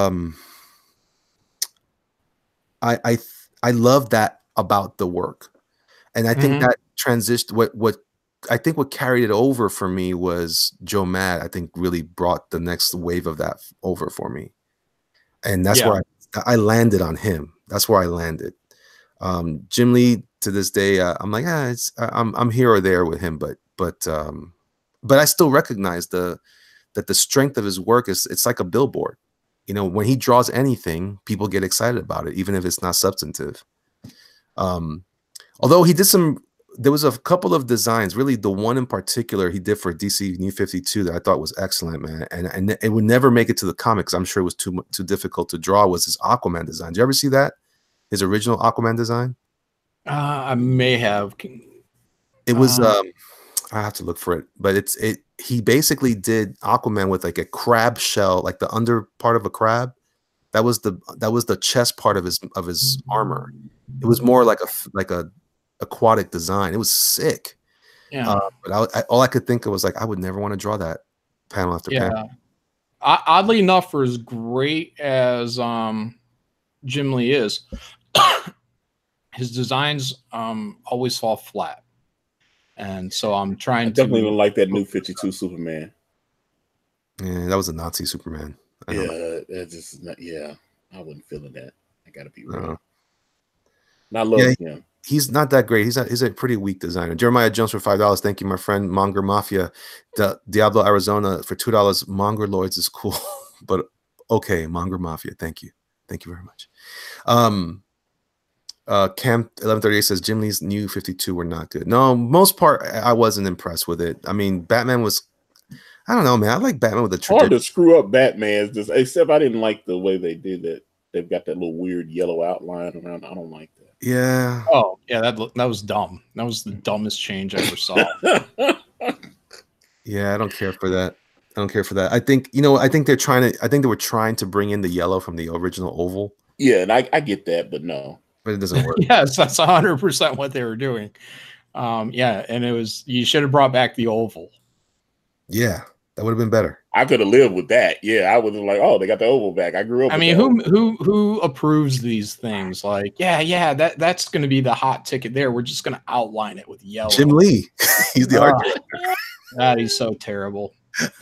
I mean, he's a fantastic artist. I almost feel like I have to say that anytime I'm about to criticize him. But yeah, his sense of design for costumes is it's so bad. It's so many pros that shit on Jim Lee, though. I'd be tripping out. I've talked to a couple of artists, and they'd be like, you know, I don't really like Jim Lee's style. And I was like, what? I thought he'd be, you know, especially if we're about the same age, I suspect that he'd be an influence, but the art wise, style wise, he's a high standard. I mean, anyone kind of taking a shot at his ability to execute a awesome superhero. Because like Hush, Batman Hush, that was great. I was like, are you high? Batman Hush looked incredible. Like, and I love talking about that because when we look at comics, I don't know why. I don't know if these become special privileges or what. But at least in the modern times, I mean, the best comics, guys, I tell you, it's when the panel counts are like no more than 4. I mean, on average, no more than 4 panels on a page, and you load up with splash page and double page splashes. Hush is a visual Bible of how to execute a great looking comic book. That's why they keep reprinting that shit. I never thought of it. Yeah, that's a great point. Yeah. I went through. I've counted out like all the panels. Like I did. I was going to do a video on it a long time ago because I'm a stickler like that. And Old Man Logan, the Mark Miller and McNiven book. Oh, McNiven's great. Yeah, he's amazing. Same thing. I mean, it's like 4 panels. Yeah, like 4 panels and splashes and double page splashes. And comics are visual. I really like even Kirby. You know, look at Kirby. Oh, big absolutely. Double page splashes, splash pages. And talking to Mike, Mike Miller, he's like, he seemed to be adverse to double page splashes, and then I'm just like, why? What? Like you want to put the action right in the reader's lap. So I'm adverse to dull double page splashes or dull splash pages. I mean, look at some of the splash pages they've done at Marvel in recent years. Straight on shot, just boring. Ugh. Yeah. People don't understand that they've lost a sense of the art form. And another Bible is how to draw comics the Marvel way. Anchor your brain back to that and try to reach some of those goals. Because it is not the way that Marvel draws comics now. It's not. It should be the standard, even in today, and it's not. It's like the art world when it used to be Rembrandt's and these very complicated portraits, these beautiful portraits and masters like perfecting their craft. And now it's kind of like I'm just gonna shit on a page, Jackson Pollock, and convince everybody that this is great art. What's interesting? I've often commented that work was more. I always felt it was more commercial, but it was, or I should say, Pollock. No. Like John Buscema's work and the old comic stuff. In a way, what it was, I think, was that because it was so much comic going on, they were publishing so frequently. Those guys didn't draw the way some of the modern. I compare them more. I think we had this conversation the other night. I think on with you on your show or whatever. But I think that there's I've often compared some of these comic books to comic art to like being commercial or being like I always use Coipel as an example. I think he's one of my favorite modern artists. And when he draws anything, it looks like it's taking him weeks to draw that panel. When I see John Buscema, I know he developed a style and a system to tell his stories more succinctly, and more efficiently. But to your point, though, their structure was masterful, and so even though they were using what some people think are dated styles, they were still so good. Like you said, like Jack Kirby's work was literally leaping off the page. Yeah, it's not the style of Buscema or whatever. It's the bones. It's the bones that are there. Yeah, it's when you flip through that book, you know, it's the punch cycle. You know, where's the best point to start and end a punch if you have to draw a punch. It's not the top of the movement. It's reaching as far back as you can possibly reach, and swinging as far forward. Like those are your two shots. Everything in the middle is like it becomes more boring, you know, more mediocre, more generic. And then as it moves back forward and you get to the very end of that punch cycle where he's at, you know, full bend, full extension. Then that's your most exciting shot. Yeah, they turned the art into a science. And look at the before and after pages. So they show like two shots of like the same page, but one is basically you know, maybe this is how DC Comics would do it, and it would be fine. It would be storytelling. It would be, you know, Chris Samnee type layouts, and then the other one would be the Marvel way, and the Marvel way would be in your face, you know, Doctor Doom kind of, you know, the upshot of Doctor Doom. You know, when you're having an argument in an office, you know, it's like you're leaning on your desk, you're leaning forward, you know, you're chomping on the cigar type things. You know, I'm gonna hit you on that one, John.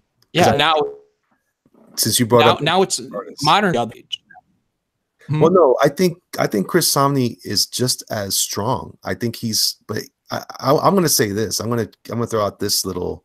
Well, before I go, let me read a couple of these super chats. Thank you very much for the super chats, my friends. Hugh Jazz, Liefeld Style gave us corn nuts. Corn gone wrong. Okay. Diablo Arizona says, "What does Macho Man think of Liefeld's Captain America?" Ooh, that chest thing was weird, but I saw someone do a draw over. I thought was pretty interesting.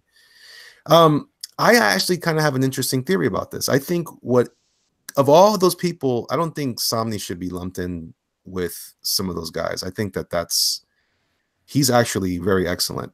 What I think though is I look at these now like movie directors. For all the grief that people give Michael Bay, I think the kind of stuff we're talking about is like a Michael Bay sort of directing, where everything's exaggerated, made slow motion. I actually like Michael Bay just fine. I don't, you know, I see him for what he is. Yeah, visually he's great. Yeah, visually he tells a story very, very bombastically. Whereas Samnee, I think, is a little more understated, like an Alfred Hitchcock. Yeah. So, but I think what's wrong is that people always put him together with all the rest of those artists at Marvel. I don't think that's fair because those artists don't have the bones that those guys have. If you look at the way that Samnee uses his spots as blacks, I mean, he really is. Yeah, but that's stuff that you or I just kind of appreciate. You know, it's like that's what artists just kind of like it. But we're talking mainstream superhero comics. You need to be going balls to the wall. Comics are on its dying breath, and we're over here patting ourselves on the back because someone spots blacks, right? Take yourself out of the comic book world for a second and listen to that. Well, he spots blacks magnificently. Yeah, but that was the kind of stuff that our predecessors cared about as well. Well, yeah, they do, but it's not that. That isn't what is going to drive people into comic shops. If spotting blacks mattered, Mike Mignola would be the king of the world. Well, so Frank Miller would be, Frank Miller is pretty much king of the world. I don't know. But no, it's that action, man. It's that mainstream Fast and the Furious type movie. It's Avatar. It's that slick, aggressive style. And it's not wallpaper. It's not noir. It's not something that you would find in Vertigo Comics that has right now in modern times, that has no place at a company like Marvel or DC. They need to be firing on all cylinders. There needs to be a murderer's row of commercial guys. And just the other day, I heard something about the Dio saying that there's almost like a glut in talent for the amount of books coming out. No, there's not. They keep hiring people because they can spot blacks, or because they do this very Alfred Hitchcockian storytelling. Like, look, that doesn't mean anything to a kid. A kid wants Rob Liefeld. A kid wants a new hot fire Jim Lee. That's what kids want. They want things that are in their face, balls to the wall. Grab the reader by the throat, and look. If a company is putting out 50 titles a month, and Joe Schmo walks into the comic shop, it may take 50 titles that are all on fire to make him buy 5. If everyone is not on fire, he might walk out there with 0. I've walked out of comic shops with 0 before. No sweat off my back. Wow. And, maybe they pull 1. Right now, people are pulling 1. They're pulling 2. Or maybe they're pulling 5. We need them to be pulling 30. The comic shops need them to be pulling 30. So the mainstream companies have to be working on hot fire right now. And they're not. They're patting each other on the back because they're the artist. They want people that can draw the executed triangular.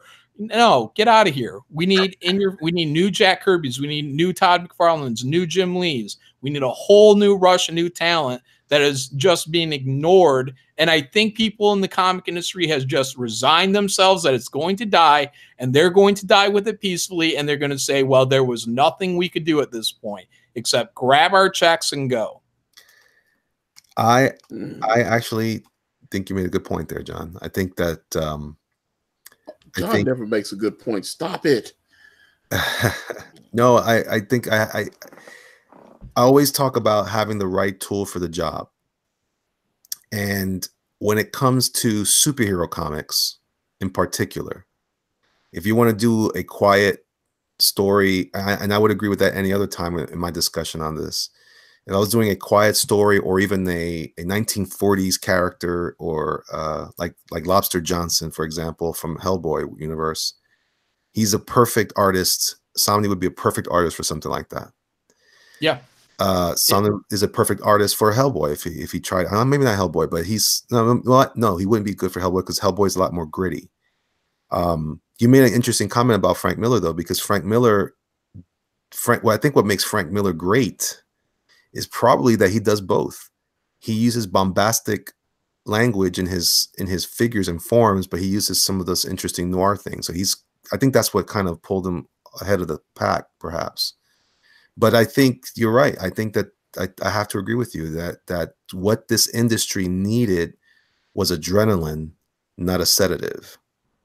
And it might be too late now, but that was what it needed all along, was some more of that. So why do you think they moved so far away? Because I don't look at the because it's writers. It's writers and editors are primarily failed writers.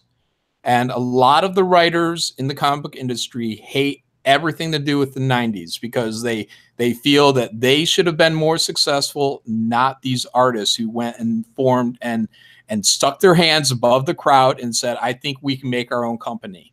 And the writers did not feel like they were brought along. So as the years progressed and after the boom was over and all this anti-90s quote image style hatred started manifesting, and it kept out all these bombastic styles and all these shots of adrenaline for these sedated, because that's what writers like. They like vertigo. They like the low selling DC titles. That's what writers like. That's a writer's book. So it's like it's basically like the if I was going to take my film analogy further, you basically just identify what's wrong with the Academy Awards. It's them pat themselves on the back, but it's always low selling films that rely on the ones they criticize, like the Marvel movies. Everybody criticizes the Marvel movies. They're so formulaic, but they're making billions of dollars. While these quiet films, which are just fine, we need those too, perhaps.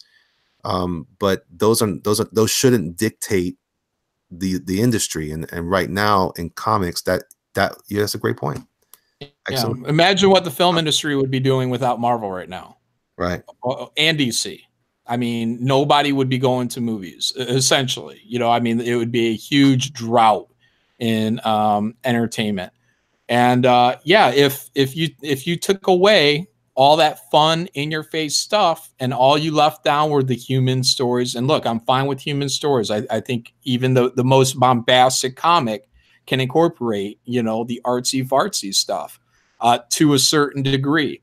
And especially in a healthy market. So in a healthy market, you know, look, you can have your art film, you can have your slow-mo, look at me do Captain America standing here kind of dully. But we're not in a healthy market. We're in a poison market right now. And it's gone undiagnosed for far too long. And the people who've made these decisions don't want to admit that they're wrong. And they've been here for 20 years. You think they just want to, yeah, you're right. I've been fucking up. Because I think they think that they really, really understand business and that they've really had a hold of all this stuff for so long. But what I believe is that no, they were just reaping the benefits of a returning market, just the natural ebb and flow of the market, the ups and downs. But because we've had so many bad decision makers in the driver's seats for so long now, the low has just gotten lower and lower and lower, and they've kept out the people that would have been the natural rise back up. So when you say when Dan DiDio says there's a talent drought, you know, explain Matthew Weldon, explain Cain White. Where were your talent scouts with them? Why weren't they being groomed 10 years ago to be brought along? Why wasn't the moment Kanan was working on Uber, why wasn't he being reached out to by Marvel and saying, look, man, whether or not we feel that you're at the level that we want you at, we want you to know that we have interest in you. And maybe it'll take a year, but we want to groom you to become the next big thing at Marvel. Are you okay with that? Are you okay with that? Look, Kanan was said, hell yeah. He was said, thanks, appreciate it. Work with me.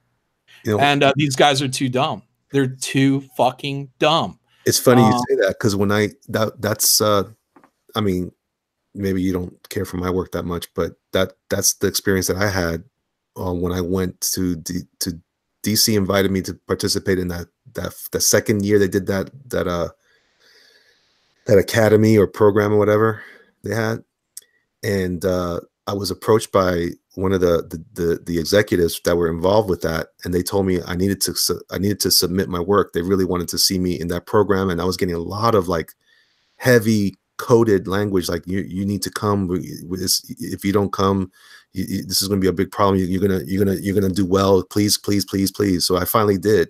I took a week, and this is my first year, and I was independent. I took a week to just do the samples. I made them super tight, sent them in. I got a rejection letter, and everybody that got the work that got that first class that they had was all that kind of art, very understated, very calm. And I was like, and I remember thinking, I wonder where I went wrong. But that's when I decided I'm just going to keep doing my own thing. Yeah. Well, I can tell you, I mean, clearly I like your art, but I haven't seen your sequentials. You know, I mean, bottom line is it's in that execution of the sequentials. It's when do you use a splash? When do you use a double page splash? How does your one panel flow to the next panel? How do all these things work together? This total package that is, you know, Elliot. So yeah, it's hard to say, but I've seen examples of everybody's art that I've, criticized. I've seen the full package, and yours is a cartoonier style, but how is it executed in the sequentials? Are you pulling from How to Draw Comics the Marvel way? If so, then I say the bones are right. I mean, it's really in the bones, guys. I mean, it's can you get in there? Can you make that drawing exciting, that panel exciting? McFarlane could make that panel exciting. Oh yeah. Wind blowing, papers blowing. Rob, his stuff is high energy, man, and I love his stuff. I mean, I don't have to explain. I'm a big Rob fan. Same with Jim. The yelling faces on both Rob and Jim, man, are money. They're money in the bank, and people don't appreciate it because it's all about the subtleties now. And the subtleties are great in a place like Vertigo. But look, if you want your company to start looking like Vertigo, or your industry to start looking like Vertigo, then don't be surprised when your sales reflect that of Vertigo. And where did Axel Alonso come from? The guy who was in charge of Marvel Comics for what, the last, 10 years? Well, he's a Vertigo editor. Hot fire, guys. That's the guy. That's the artsy, mustache twirler, finger snapper that you're going to put in charge of Marvel Comics. Yeah. There you go. I mean, these things are just so obvious, but I think everybody's so in the box. I'm grateful that on one hand that I was so absent from the industry that I'm able to keep somewhat of a perspective. I had to get in, work, get out, and then back to a real job.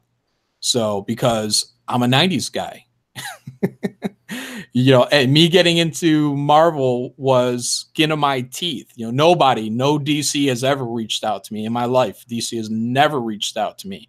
I've sent them, plenty of stuff, got in contact with them, and it's always, oh yeah, keep sending stuff. Marvel was the same way, except that I was a little bit more aggressive because I'm a Marvel guy. And with them, it was like, yeah, okay, more stuff. And got anything for me? Oh yeah, well, we're looking for the right project for you. What do you mean? If it's got spandex, it's the right project for me. I'm a superhero guy. So that is the problem with this industry, and nobody's going to fess up to it because they think they've been making the right moves for 15, 20 years now. And that was keeping 90s guys out. And I think we've lost an entire generation of 90s style artists who would have been the natural flow back into this, industry at the mainstream level. Now, look, the independents can do whatever they want. I've always tried to draw a distinction between mainstream superhero comics and the independent market. You can have your Mike Mignolas doing Hellboy. You can have whatever one you want. And if it's a healthy market, then by all means, places and things like Vertigo for little artsy projects are great. Marvel, start up on your own imprint and do your own things in a healthy market. Experimentation is great. But the bottom line is the indie market is there for all the experimentation that you can possibly ever need or dream of. The only problem is that Marvel lost its way, DC lost its way, and now everybody is trying to be Vertigo. So, Great point. $5 super chat from DJ Kong. Is that right? This is a fantastic stream, guys. Thank you for sharing these insights. Well, it's not often that I get blessed by these wonderful gentlemen. Cecil, I just checked the chat. Cecil said Erica Henderson changed the game, Grandpa. It's true. That is true. But look, I mean, there's a place for everybody in this industry, and Erica Henderson would be fine at a place like Marvel. 10 years ago, not today, not right now. Right now, Marvel and DC need to uphold their responsibility to the market, to the retailers, and produce the highest quality, most commercial art and stories that can possibly be done. But they're busy snapping their fingers and playing politics than they are for actually watching over their, business. I missed all that last part because I got kicked off my own stream. Oh, welcome back, Elliot. I'm back. There's two of me, I see. Oh, sweet. Well, I'm okay. tripping out. I'm tripping ball. Basically, I said Cecil was in chat and he was saying that Erica Henderson. Did you hear that part? Yeah. Oh yeah, that she's the new water hot fire, and I'm grandpa, and I'm saying there is a place for people like Erica Henderson, and even at a place like Marvel, but it was 10 years ago, and when the market was still healthy. Right now, it's on life support, and Marvel and DC need to uphold their responsibility and be producing the most commercial content that it could be doing right now, because the independents are always going to do what the independents do. They don't care. They get 5,000, 10,000 sales, they're going to keep on trucking. But Marvel and DC need to do an about face. They need to recognize that the problem starts at editorial and it can be solved through editorial. Meaning that put the Vertigo people into Vertigo or release them and allow them to go to the independent market and survive. In the meantime, cultivate your artists. Bring in start looking about 5 years in the future, what you need to be doing. Who are the most commercial people in the independent market? Up until recently, I would have said Ryan Otley. Why isn't Ryan Otley working somewhere? But he finally finished his Invincible role and made his way to Marvel. Sadly, I think Ryan's. I don't know if Ryan's time spent on Invincible. And look, Ryan's fantastic artist. But I don't think his time spent on Invincible has done him any favors. His old school style, when he was much more of a Greg Capullo type artist, was dynamite, and he had to dumb it down to try to be whatever keep that Corey Walker style. And I don't think it did him any favors. I mean, because that's kind of it's a little bit of the sedated stuff now. I'm sure I'm sure he has good bones. So, but that rendering, that super awesome stuff he was doing back in the day, I don't really see that anymore. I don't remember his work that far back. When was he doing that kind of stuff? Back when we were working on Digital Webbing Presents.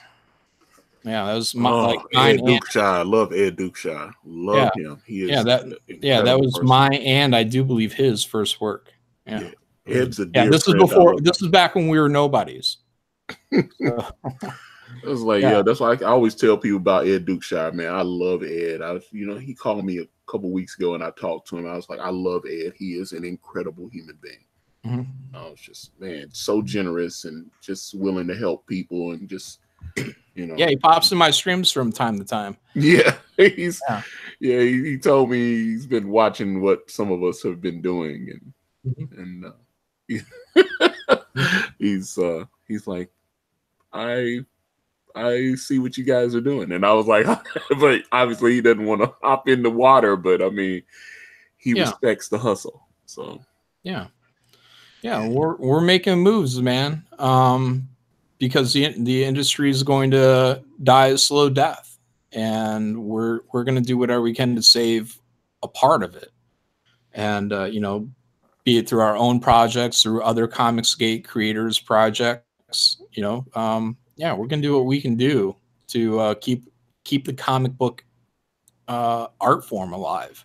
Oh yeah, and sadly, Marvel and DC, they're not interested in that, because I think they have to admit. I think they would have to admit that that a lot of the decisions they've made over the last 10 years are the fault of certain people, and probably the best thing to do is to remove these certain people from their positions, and complete course correction is what would be needed. And that's why I don't think it's going to happen. That's why I don't think that anything is really going to get better. CB Cebulski, I didn't know him well enough when he took over for Axel Alonso, so I had held out some hope that like maybe you're a reasonable guy, and no, he's not. So it's the same person with a different face. I got another super. And he likes food and cats. M Hopkins 0819 for $5 says Marvel is a writer first company. They constantly move artists from book to book, like Chris Bacalo, and even DC with Jorge Jimenez. Well, that's true. Yeah, they're all writer first. I mean, the biggest names over the last 20 years have, it's almost like SJWs, right? It's like they want equality. So their view of equality, though, is instead of raising, the population or statuses of minority people, they want to chop off the white patriarchy. Like that's equality. Now that we've leveled you down, now that we've broke apart this whatever institutionalized, fill in the blank, now we have equality because now there are way more white people being unemployed or something like that would ultimately be their goal. Not to actually raise people up, but to chop that off. And so Marvel is a writer first company, and that's what they did. They chopped off all the attention that the artists got so that the writers would be in charge. But look, the attention that the writers bring is not the same amount of attention that all the artists would have brought. I definitely agree with that. But a lot of that was done as a direct result of the Image founding. I used to love when I go to the comic store and it'd be like Claremont, Lee, Williams on the front cover, and then then they all dipped over to Image, and then they stopped putting like the names of the people on. They're back doing it now, but I mean, for a while they wouldn't even put the artist names on the cover anymore because they didn't want to help them get too hot. Well, I heard a legend a while back that that there may have been the reason why they stopped they did that was that they didn't want to have another uprising happen like what happened with Image in the first place. That's what I just said. Yeah. No, I'm saying that's why they did that was because they didn't want that to happen again. That's why they start putting their names on it. That's what I'm saying. They don't want to build up another superstar set of artists and then have them revolt and have too much power. Because when those guys left Marvel, man, that almost trust me, decimated that company. Yeah. Oh my God. Yeah, but the thing isn't. I don't know. I've heard that before, but it's. I don't think it's really about that.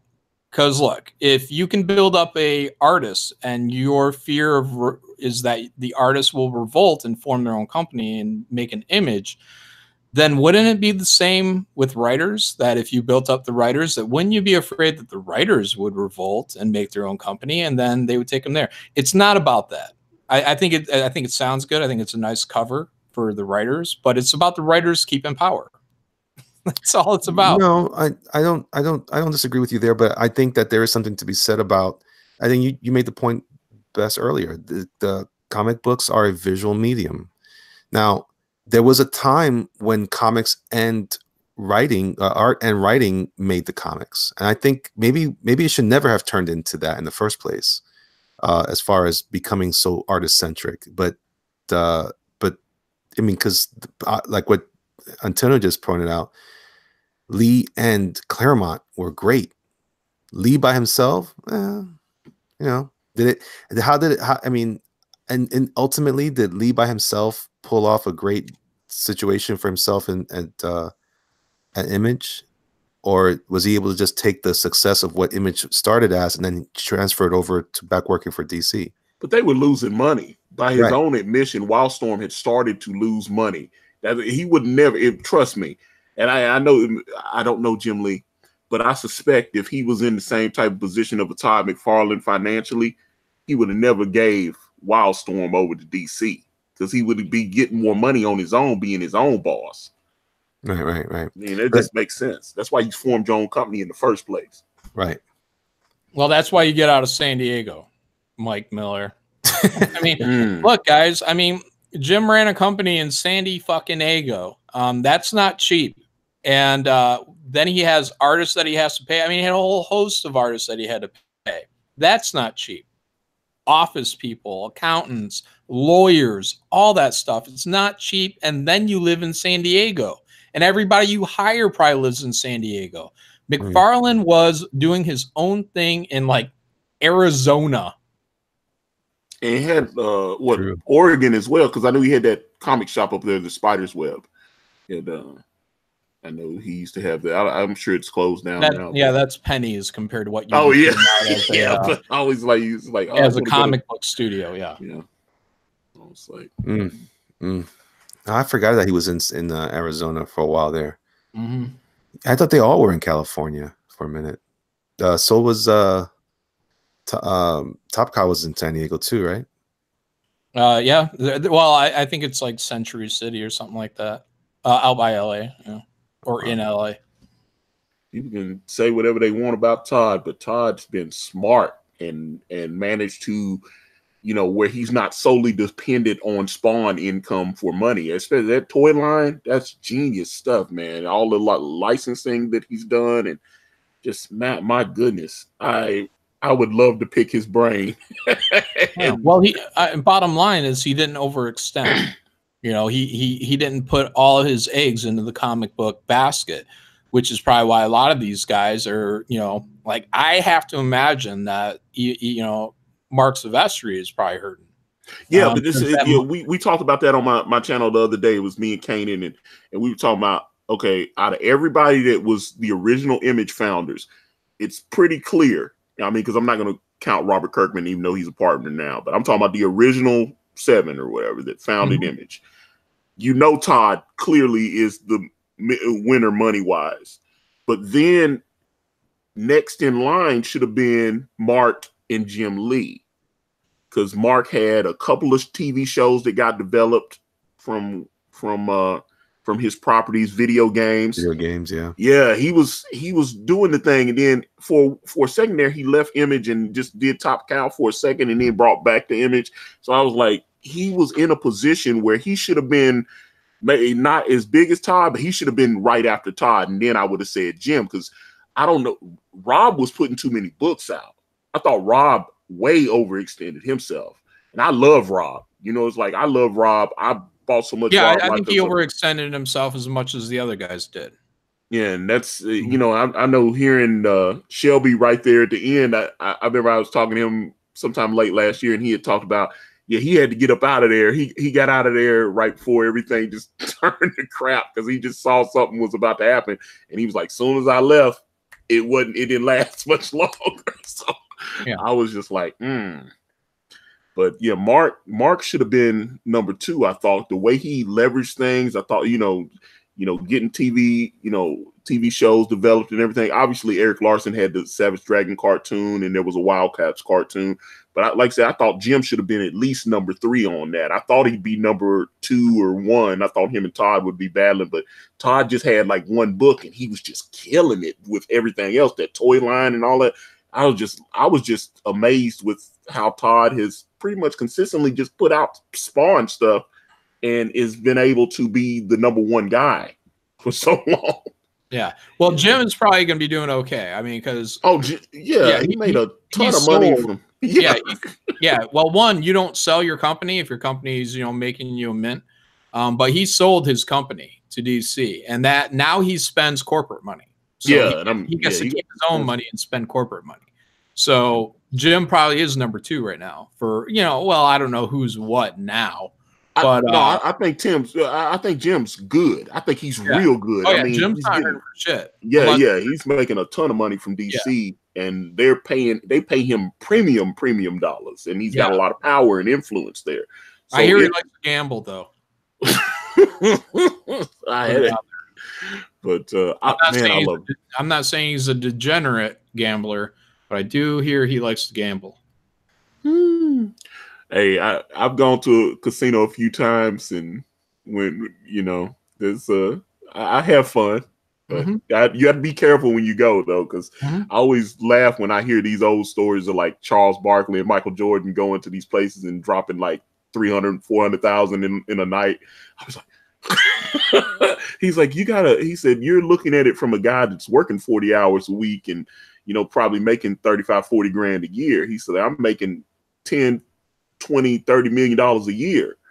He's like, so yeah, $300,000 to me is different from $300,000 to you. Yeah, but that money don't last. Yeah, trust me. You keep hearing about who has to file bankruptcy and all this kind of thing. Because athletes are always one injury away from their career ending.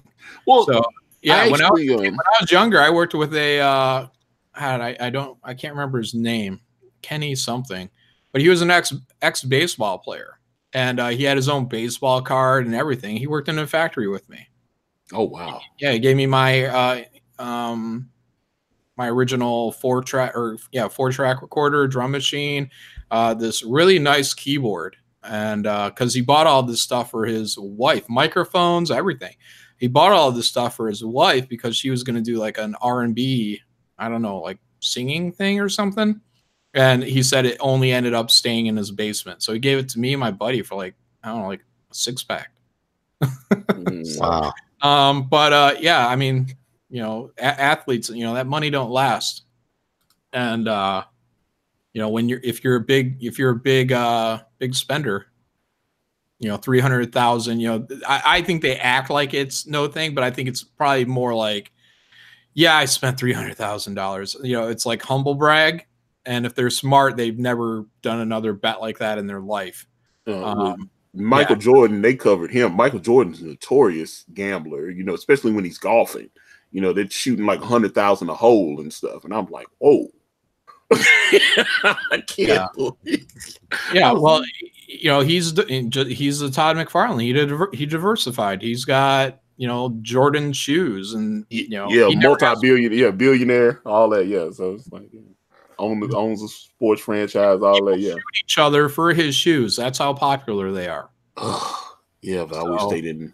They could make those shoes cheaper, and then that would alleviate a lot of that. But that's the whole point. Can you imagine if people were shooting each other for McFarlane toys? Oh, that would mean Todd's balling. I mean, my God, man, Todd. Like I said, I respect Todd so much. Just forget the Spawn stuff, which, you know, I bought a bunch of that. But the fact that I love seeing people win, man. I love seeing smart business people able to, you know, take 50 and make it 1,000. You know what I'm saying? I like that. I like watching this. Like, that's why, you know, you'd hear Todd talk sometimes and he'd be so animated, you wouldn't think he's as smart as he is. I hate to say that. But he'd be like, oh, man, so it's really cool. We're going to get into toys. And I'd be like, you never think this guy is going to generate $1 billion. And next thing you know, you keep seeing that money stacking up. I was like, I remember when he bought the McGuire baseball and all that. He spent like $4 million on the bike. I was like, how do you do that? But he did that as a business move. Yeah, he would make headlines and to get people talking about him. It would entrench him into the American culture a little bit deeper. So yeah, and he also said that there were some sports people that he was trying to impress, and I think what was it that he owned part of NHL team for a little while, and he sold his stake in it. I was like, man, like Oilers or something like that. Yeah. I think. Yeah. But I mean, that's the thing. I really, really dig the way Todd McFarlane has handled his business, man. I was just like, that's the thing, you know, because when I see Mark Silvestri with the way Top Cow, I thought Top Cow had stuff set up where they should be a little bit stronger. I mean, the darkness looked like it was on fire. It was red hot. I thought, you know, he had Garth Ennis on it. I was like, man, he should be. Although I think they did option the movie rights to that, but it just never was. But everything gets optioned at some point. Yeah, and I was like, man, you know, and he had obviously Cyforce or whatever, Cyberforce. Cyberforce, I thought, I mean, there was some really cool stuff there. I mean, not his art's incredible, and Witchblade, they got that made into a television. We were talking about that too. They picked the wrong actress for that. They picked the wrong actress because she had substance abuse problems, and then that's what ended up canceling that show because that show was doing good numbers on TNT. They could have made a lot more money off that. You picked the wrong actress, boom. There you go. Yeah. I wonder how many actresses wanted to be on that show, though, in the first place, you know? I wonder if that was just how many times. If it would have had the actual costume, it would have been hot fire. Oh, yeah. That's another. Yeah, I didn't like the way they did it. They didn't have the budget, but Yeah, there's no way they could have pulled that off back then. That was still at the beginning of like comic books becoming more than comic books. That was people were still unsure about stuff like that. I don't know. It was a good show though, a good written show. But I thought it was there was some clever things they were trying to bring out. Didn't she want to come back for another season at one point? It was like, it was her name, Yancey Butler, if I'm not mistaken. And she looked like she had substance abuse problems. Yeah, she had an alcohol problem, which she's talked about. She had an alcohol problem, and they actually had to suspend shooting. I think it was the second season, and let her kind of dry out. And then they brought her back, and they finished shooting. But they were just like, yeah, let's just, it's over. They just moved on. It was too late. Yeah, I was like, they probably should have just got another actress. Right from, but I remember she had been on like NYPD Blue, and she got hired right off of that. And I mean, she was a beautiful woman and everything. Right. Yeah, she was also have like a hoarse voice though. Yeah, she sounded like she smoked a lot. It's just she's got that kind of raspy thing going, but she was hot, and I was like, you got a lot of okay. You got a lot. I thought she was hot. You got a lot of like issues, John. I know. But yeah, she definitely had alcohol. Did she have eyelids? I don't like it. Yeah. But she's all right, man. But dang, she wasn't all that. And yeah, she sounded like a smoker and a whiskey drinker. I mean, look, guys, at some point you can almost smell a person through the screen. That's all I'm saying. Actually, you know what it was about her? I think she kind of grew on me. At first, I was like, but you know what it was? Is she was, she reminded me of like, gee whiz, there's a show out now. I don't know if it's still out. It was called Winona Earp or something Earp. Something. I know that show. You know what I'm talking about? The female Earp. Man, who's on that? I know that show. She has the same kind of personality, very gruff, but she's a little more attractive. She's a little more feminine. But the gal from that, I remember she was like the prototype for that type of character or that kind of actress for those type of roles. And at the time, I was like, I don't know why I find her attractive. She's awfully offensive. I'm sure the smoking, breath would go along with that. It'd be terrible, but hey, as long as she's got some chewing gum, I'm good. There you go. You got a cigarette? Oh, she looks rough now. That's a yeah, she looks. Yeah, she rough. Definitely does not. You gonna finish that drink, Elliot? Here, you need it more than me. But there's some pictures of her in her prime, and she could have got it back then. But boy, how's this Witchblade thing work? Exactly. Is that still a cartoon on Saturday mornings? I don't even know. Cecil says rough and ready. I'm in. Yeah, she's 1 minute away from a mugshot. Oh, by the way, hey Cecil, I figured you couldn't come in, but man, I watched one of the videos on your channel this morning while I was writing. It was the thing you did on Superman 2. I was in tears, man. It should have me crying, laughing, dude. I was. Cecil had me in tears where he was talking about Margot Kidder as Lois Lane, and I agreed with him because I was like, she was never really that hot to me, and I was just like, is she hot enough where you're gonna give up your superpowers to go bang her? Oh god, that's not a flattering picture of Yancey right there. That is definitely not. No, they did they must have spent double the budget on the makeup artists in Superman 2 because for like a split second she was kind of pretty. And yeah, because he did this one thing where he was like, "Yeah, I like the pants there." Cecil had me crying. I was cracking up laughing. I was just like, "Damn, Cecil's crazy, man." I was loving it. Sounds funny. Oh, yeah. Yeah, she was definitely. But you know what? It's funny though when you watch the I'm glad she was this Lois Lane though because I kind of did you ever watch the behind the scenes stuff of the other actresses that tried out for the part? Like the gal from Greece. Whoa, John. You got a problem with eyelids? Oh man, that is not good. Yeah. Oh. Yeah, that's Come right. here, Elliot. Give me your cast. But see, that you can tell because you see some of the younger photos, and you get before she just started letting all that alcohol get on her. Boy, man, that alcohol whoops chicks' asses, man. That alcohol will beat your ass. Ooh, I'm like, that's what you started. She started looking a little long in the face, and just looked like she had, been around a couple of guys with wife beaters on. That always looks cool. You think it looks cool when you're at the bar, but after that, it's game over. Yeah, it looks like the cops have been up at your house at 2:00 in the morning on a Friday night. It's that kind of look. Been there. She's been exactly. But there was her a moment. But I mean, there's some other photos of her that I found where she, before her face got a little too rough. Man, she was smoking, and then. I mean, that's the whole. Oh God! Every time John stop, get rid of that. That is horrible. That is a horrible picture. That is a horrible, horrible picture. But don't worry, I'm getting another one for you. Oh, that's great. Oh, cocaine's a hell of a drug. You're damn right about that retrographic. Yeah. But yes, if rule of thumb for me when I'm looking at a chick, if your face looks like I could strike a match on it, then that's not good. Yeah. You don't like veins going through your forehead, Elliot? No. You know what? You know what's funny? This is one of those examples when I have a weird thing. Like I have a 3D vision thing or an X-ray vision thing. Like I could look at someone's skull and I'm like, oh, that's gonna be a rough person when they get older. And those teeth right there tell me a story. Yeah. They look like what's wrong with my teeth, Elliot? You sound like a harsh man. They look like they were made from the Declaration of Independence. Oh, so yellow.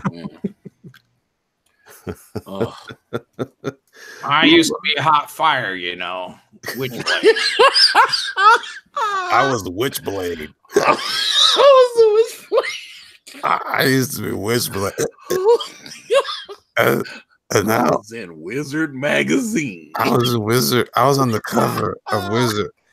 They gave me a coffee pot to put over my hand to be Witchblade. I was on NYPD Blue, damn it. I used to be a cop. Yeah. I was a cop. And then I stopped being a cop so I could be a Witchblade. And then I became a Witchblade. And Mark Silvestri felt me up on the set of Witchblade one time. Whoa. It was hot. And I liked it. It was good. You want to see my teeth? I've got teeth. I got yellow teeth. Have me a cigarette. Yeah, a cigarette. Hey, John Malin. Hey, John Malin. Why are your standards so high? Yeah. Well, look, because guys, we're trying to sell products here. It's true. We're trying to sell movies, TV shows. When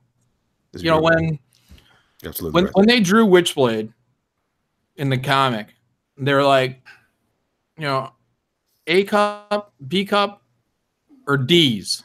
They're like, well, we want to sell. Let's go with D's. And look, this Yancy Butler girl, I don't know, she's like a B, right? Yeah, she didn't have much. Yeah, she's hoarse. I mean, her voice. Yeah, she definitely had the raspy voice. I think you're being highly judgmental. Yeah. Look, if I was like, I don't know, a casting director or something like that, I mean, look, all this stuff goes into play. You are there to sell, and when you're done selling, you got to sell some more. I did sell. It was on Sunset Strip. I was the Witchblade. I had like a metal hand or something. Force Ghost Burt Reynolds said she was hot in Hard Target. And I saw that. Yeah, she was in Hard Target with Jean-Claude Van Damme. It was very good, huh? I made out with Jean-Claude Van Damme. We did coke between takes. It was more like Cecil's here. Cecil. Hello, darling. It's Yancy. Jean-Claude Van Damme was a beautiful man. He punched me in the throat. Oh. It's probably but not the outside of the throat. Oh shit. Oh. Yancey, what do you have tape on your camera? Your camera's on, Yancey. Oh, I do have tape. I'm sorry. I haven't put my face on yet this morning. What time is it? Oh man. Cecil got me crying, man. Jesus. What time is it? It's already 5 a.m. Christ. I need a drink. I used to be the Witchblade. Oh man. God damn it. Where the hell are my luckies? It was like Yancey and those two sisters from The Simpsons, man. It was like, yeah. It was that voice. Oh man. Patty and Thelma. Oh. Yeah. I drive down to North Carolina with them every once in a while and pick up a U-Haul full of cigarettes. No, you don't pay tax down there. I met a woman one time about 3 years ago, and she looked like Patty and Selma from The Simpsons. And I said, maybe sleeping with a guy wouldn't be the worst thing to do now. Doing that. I was just like, I couldn't do it. I was like, yeah, there's a lot of things I would do, but I would not do that. Yeah. I'll leave that alone. I almost, they almost made me try alternative lifestyle. I was like, oh man. Whoa.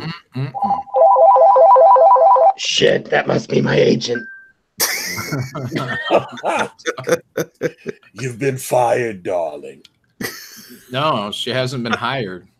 You know, you talk tough, Antonio, but in the right lighting and with, a bottle of wild turkey in you, we'd have a good time. We'd have a sexy party, my friend. Little Boone's Farm party. Oh, man. I gargle glass in the morning. I'm the Jack witch. Daniels. Nobody turns Witchblade down. Nobody. She should do conventions. That'd be hilarious. I'm surprised she doesn't, actually. There's still people that would take the autograph. They'd be like, yeah, you were on like Witchblade for like 2.5 seasons. I remember that. Yeah. Would you do it? Would you do it, Yancey? Would you do it? What's that? Do a convention? Yes. Of course I would do a convention. Why wouldn't I? At her table. You're so cute. Why would I'd love to be in a booth next to you, Elliot. She's going to be signing right next to you in Chicago, Elliot. I know. I got a funny feeling. It's happening. It would be hilarious if she shows up, because I was like, she screwed her career up. Oh. I just want to be loved. Is that so wrong? Yeah. Is that so wrong? So my mother, aliens are coming. Next week I'm switching to the Jewel. The what? That's an electronic cigarette joke. Is this thing on? But yeah, so when they gave, when they created in the comic Witchblade, what they were thinking in the design process is how do we maximize sales? And when it comes to casting, the same stuff applies. Good face. Thank you. Yeah. She's designed with, I'm a method actor, Johnny. I'm a method actor. I put the witch in Witchblade, my friend. I thought you used meth. I thought that's what you meant. Yeah. She puts the method actor. I put the method acting, and I put the witch in Witchblade. Yeah, but they start throwing things out. They're like, we really don't need the D cup. Matter of fact, we don't need to show boobs at all. We'll put her in a t-shirt and just make sure no one gets any good view of her boobs. We'll put a jacket on her. That was horrible. That was my idea. That was your idea? Yeah. Yeah. So right away, you're cutting the knees off your own product. This wasn't a character that use your head. You can't hide a flask in a t-shirt. I needed the jacket. That's true. Oh, damn. Hey, guys. Oh, man. Oh, damn. This is a classic stream, man. I love it. Yeah, but nobody would have bought the comic if they designed the character like she looked in the TV show. Right, with the leather jacket. That's definitely, with the leather jacket. I was like, because I was like, are they not gonna do the full costume? Because I was like, she's a little flat chested, though. So I was like, yeah, it could have still. I mean, she had at that point, she still had a good face. Well, yeah. I mean, the jawline was the only thing they got right. I'm in talks right now for a pretty major part right now. I'm gonna play Mumra.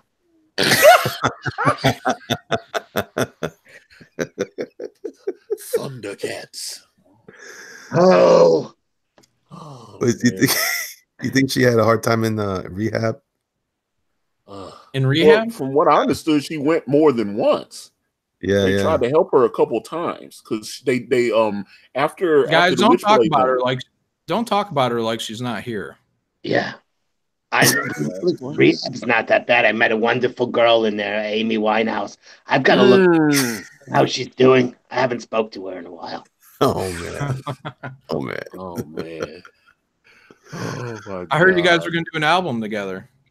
I don't want to go to rehab. No. Wow. Wow. That is funny. Oh my God, man. But oh gosh. Hey, baby. I love Cecil. I need to do a podcast with Cecil. I actually need a female to do a sexy party with. Sasha's always so damn busy. I can't. I can't. Unbelievably free. I need Yancey. Can I get Yancey Butler to be my co-host on Sexy Party? That would be great. That would be awesome. I've got stories that'll make your skin crawl. Oh, it'll make. How would your stories compare to Leaving Neverland? Oh wow. Sexy party with trans Cecil. That would be awesome.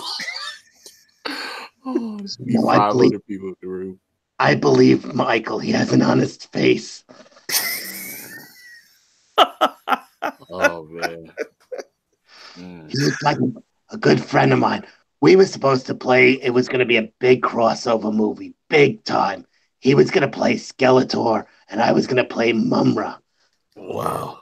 But everything went south in 2009 when that poor man died of being put to sleep by an anesthesiologist, as people do. It's true. It's true. It's crazy. See, that's crazy, Yancy. It's beautiful times. We're gonna make movies together. It's gonna be beautiful. I don't know why they needed a horse tranquilizer to put him in the bed every night. I mean, it's not like that guy had a guilty conscience and just couldn't go to sleep on his own. Wow. Oh, man. Oh, that was good. They're still arguing on my YouTube right now. I've got so many people coming. It's like I've done those Michael Jackson videos. That the one I did, it's almost at like 9,000 views, and it's gotten over 300 and something comments on it. Everybody's like, "Michael's a pedo. Michael's innocent. Screw you." They're going back and forth. I was like, but every time I look and see how much the video's earning, I was like, please keep arguing, please, thank you. I was like, I need that check. Not a podiatrist, first of all. He was a wonderful singer and dancer.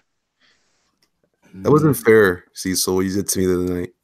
I was not prepared. I was still hopped up on medications and stuff. I was sleepy. And I was like, what did I say? Did I say something about Michael? What? Wait a minute. You were on meds and you didn't share? No. What you have? I can't with you, Yancy. You have a substance abuse problem. Yancy needs Percocet. Percocet. Molly Percocet. Oh, man.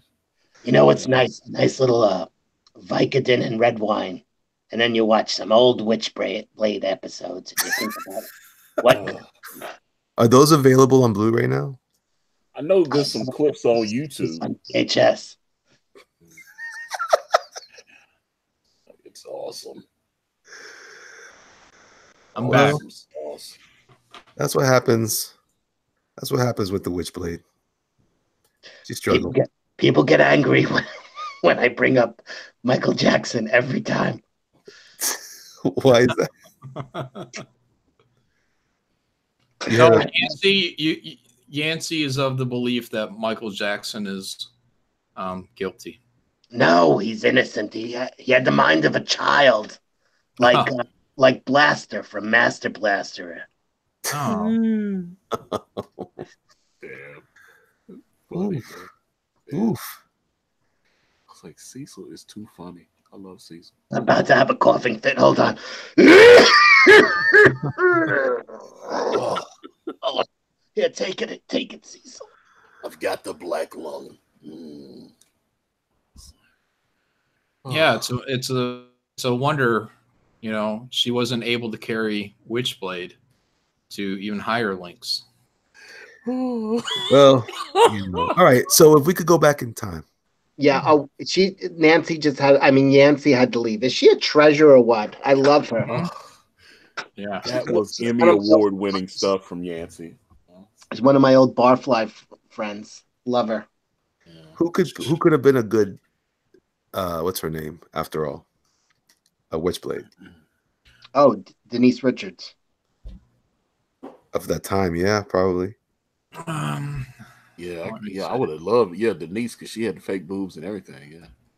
Really? Yeah, she probably would have been a good movie version of her for sure. Yeah. I mean, she can't act for shit, but who cares? Well, hello, did you see Starship Troopers? Yeah. my voice is wrecked now. I know. Game over. Yeah, I definitely saw Starship Troopers and a couple of the little direct video sequels or whatever they did. People are saying she would have been better as Fathom. That's pretty good too. Yeah, Fathom. Yeah. Yeah. I actually still have that. I still have my first issue of Fathom somewhere in my long box. Do those guys plan on doing anything with those properties at all? Are they gonna make movies out of that stuff? That was Rezi Kai who said Denise Richards as Fathom. I don't want to take credit for that. Oh, I would imagine. That's Aspen, though, right? Yeah. Mm-hmm. I just wonder why some of that stuff hasn't been made yet. Well, I kept hearing that they had optioned Fathom, and it just, you always hear, oh, this got optioned, and they never do anything with it. Yeah. Well, how are they going to do it now? Everybody's got to be fully dressed at all times. Yeah, no, right? Aquaman might help a movie like Fathom get some wheels. Was Mira running around half naked? He was. He was, but was Mira? No, she was fully clothed. Yeah. So it's a movie with a hot chick in the water, and she's not even in a bikini. Boo! Full body suit. Yeah. It's hard. You think that if Aquaman was made in the 90s, how small would the bikini be? Oh man, yeah. She would have had a thong on, boy. It would have been around a thong and maybe two seashells glued on her tits. That was the age of Baywatch. That was the age of, there was all kinds of sexiness. Now they got her in a full bodysuit running around. Great. She's in a tuxedo. But why are you wearing a wetsuit? Don't you live at the bottom of the ocean? Well, it's more comfortable. It's Yancey's time to shine.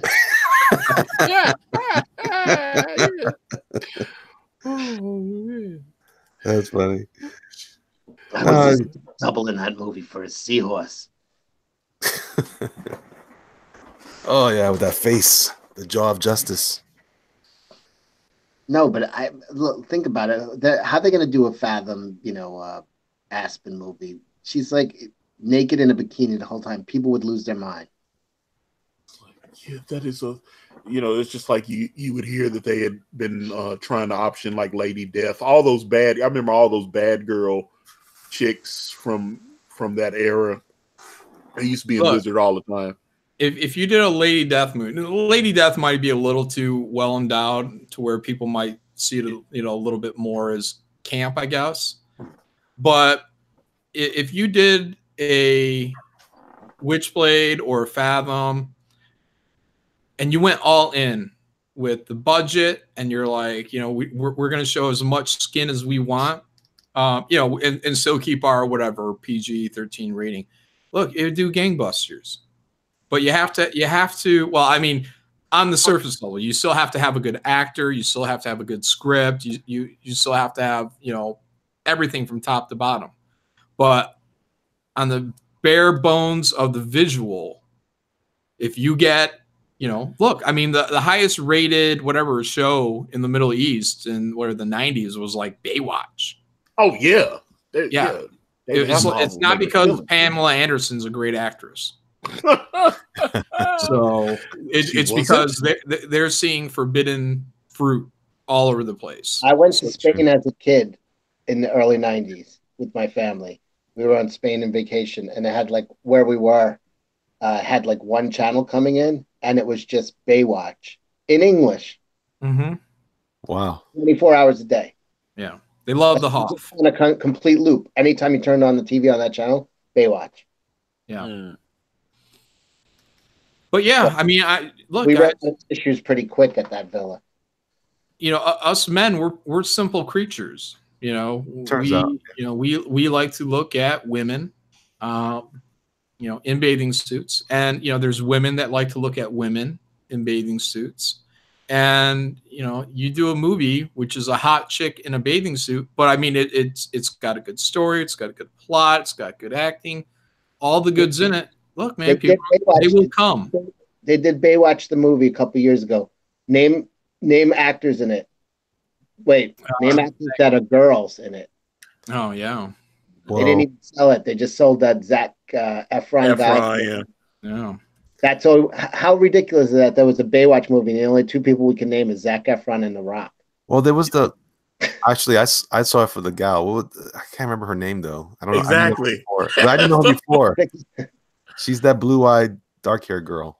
I just remember her. Yeah, like 1,000 other blue-eyed, dark-haired girls. So if you're doing a Baywatch movie, you should have been banged over the head with that and been like, you should have been named like 5 girls in that movie like that. Alexandra Daddario. I think she's also the chick that was on. She was in Baywatch. Always. Yeah. All right, she's amazing. I didn't even know. She was smoking hot. They didn't even put her on the commercials. They just put The Rock and Zac Efron. Like, who gives a shit? That's why I didn't go see it. Yeah. Well, I watched it at home, and it was you didn't miss shit, man. Yeah, it didn't have a sea monster. Right? I mean, we would have saw it if it had a sea monster. They actually tried to have a plot. That's what was throwing me off. I was like, are they fucking sick? They got a plot? They actually the lifeguards. What's the plot? Yeah, I was well, was the guy was up all the beachfront property. He was like he was on the city council, and they were working together. I was like, are y'all? Yeah, Lex Luthor, Superman 1, basically.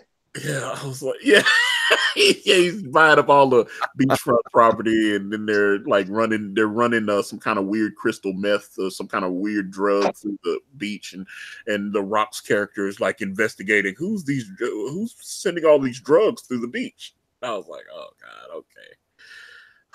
And yeah, Zac Efron's character had been like an Olympic athlete or something, and he had gotten on drugs like Yancey. And you know, this was his punishment, was to become a lifeguard. That's what it was. I was like, my God, they just Retro Graphics says Vanessa Hudgens as Witchblade might work. Isn't she like 5'2" or something? Yeah, it looks a little anorexic to me too. Yeah, guys. Yeah, got to be a bigger chick. A little more. Yeah, I mean, you need tall. Look, I don't. Hollywood is afraid of tall people, but look, your heroes, the people you look up to, they're higher. They're bigger than 5'2". Case in point, the dude from Star Wars when he played Apocalypse. Oh yeah, this is short. Oh yeah, he's a short. Like, dude. how can you be a guy named Apocalypse and you're like 5'6"? Lighting. I mean, did Apocalypse ever look 5'6" in the comic? Well, he just got cast in Dune too. That guy, he's gonna be in Dune with Batista. I know Batista's gonna be in there. Yeah, and yeah. I mean, they've spent a ton of money on the cast because they definitely got all-star cast. But yeah. All right, guys, I'm gonna have to bow out. So the wife is coming home. So Yeah, I gotta wrap it up too. Yeah, let's yeah, do good it. talking. All right, guys, thanks for having me on. I'm glad you brought me up. Yancey's making a comeback. Yeah, Thanks, can't wait. Yancey. That was great. Thank you guys so much, everybody in the chat. Thank you guys so much. I really appreciate all you guys. I updated the description to include Brand by Antonio Bryce and Cain White, and also Trixie Cain Blood Reaper by Nasser Rabadi. Do you guys have anything else? See, so you haven't worked on anything yet, right? Anything that you're soliciting? Got anything? Okay. Cecil is working on getting me to Vegas to take Nasser's virginity. Oh wow. Wow. Yancey, wow, man. John, Yeah. what do you get? Anything yet from you, right? A carton of No, go check out Trixie Cain and Tales from the Gate or Tales from Beyond the Gates by John Dillard. I did a one pager in that, and Tales from Beyond the Stacks. I did the cover for that. So check those out. Professor Geeks, he was on. Yeah, I back that. Yeah. Yep. And check out Scumdogs. What? Oh, I need to check that. I've been hearing a couple. Everyone needs to check out Scumdogs when it comes out. 100%. Yeah, Chaotic Flux. Check out Chaotic Flux. That guy needs some help. Chaotic Flux, Crystal McGee. Check out my stream from yesterday, everybody. Yeah, check out Cecil's stream from yesterday. Go to start at about the 1 hour mark. That's where the fun begins. All right, there you go. Guys. All right, thank you guys so much for joining me. I appreciate the camaraderie. You guys in the chat have been fantastic. I want to thank Arthur Brown for the great job for moderating, and also somebody else. Who else is in here moderating? I saw somebody else quickly, but anyway, guys, thanks so much for hanging out. Appreciate you guys. Go read comics and enjoy yourselves. Watch some movies, but be careful what you watch because some of it's bad for your health. Talk to you guys later. Bye. Flat Earth is real.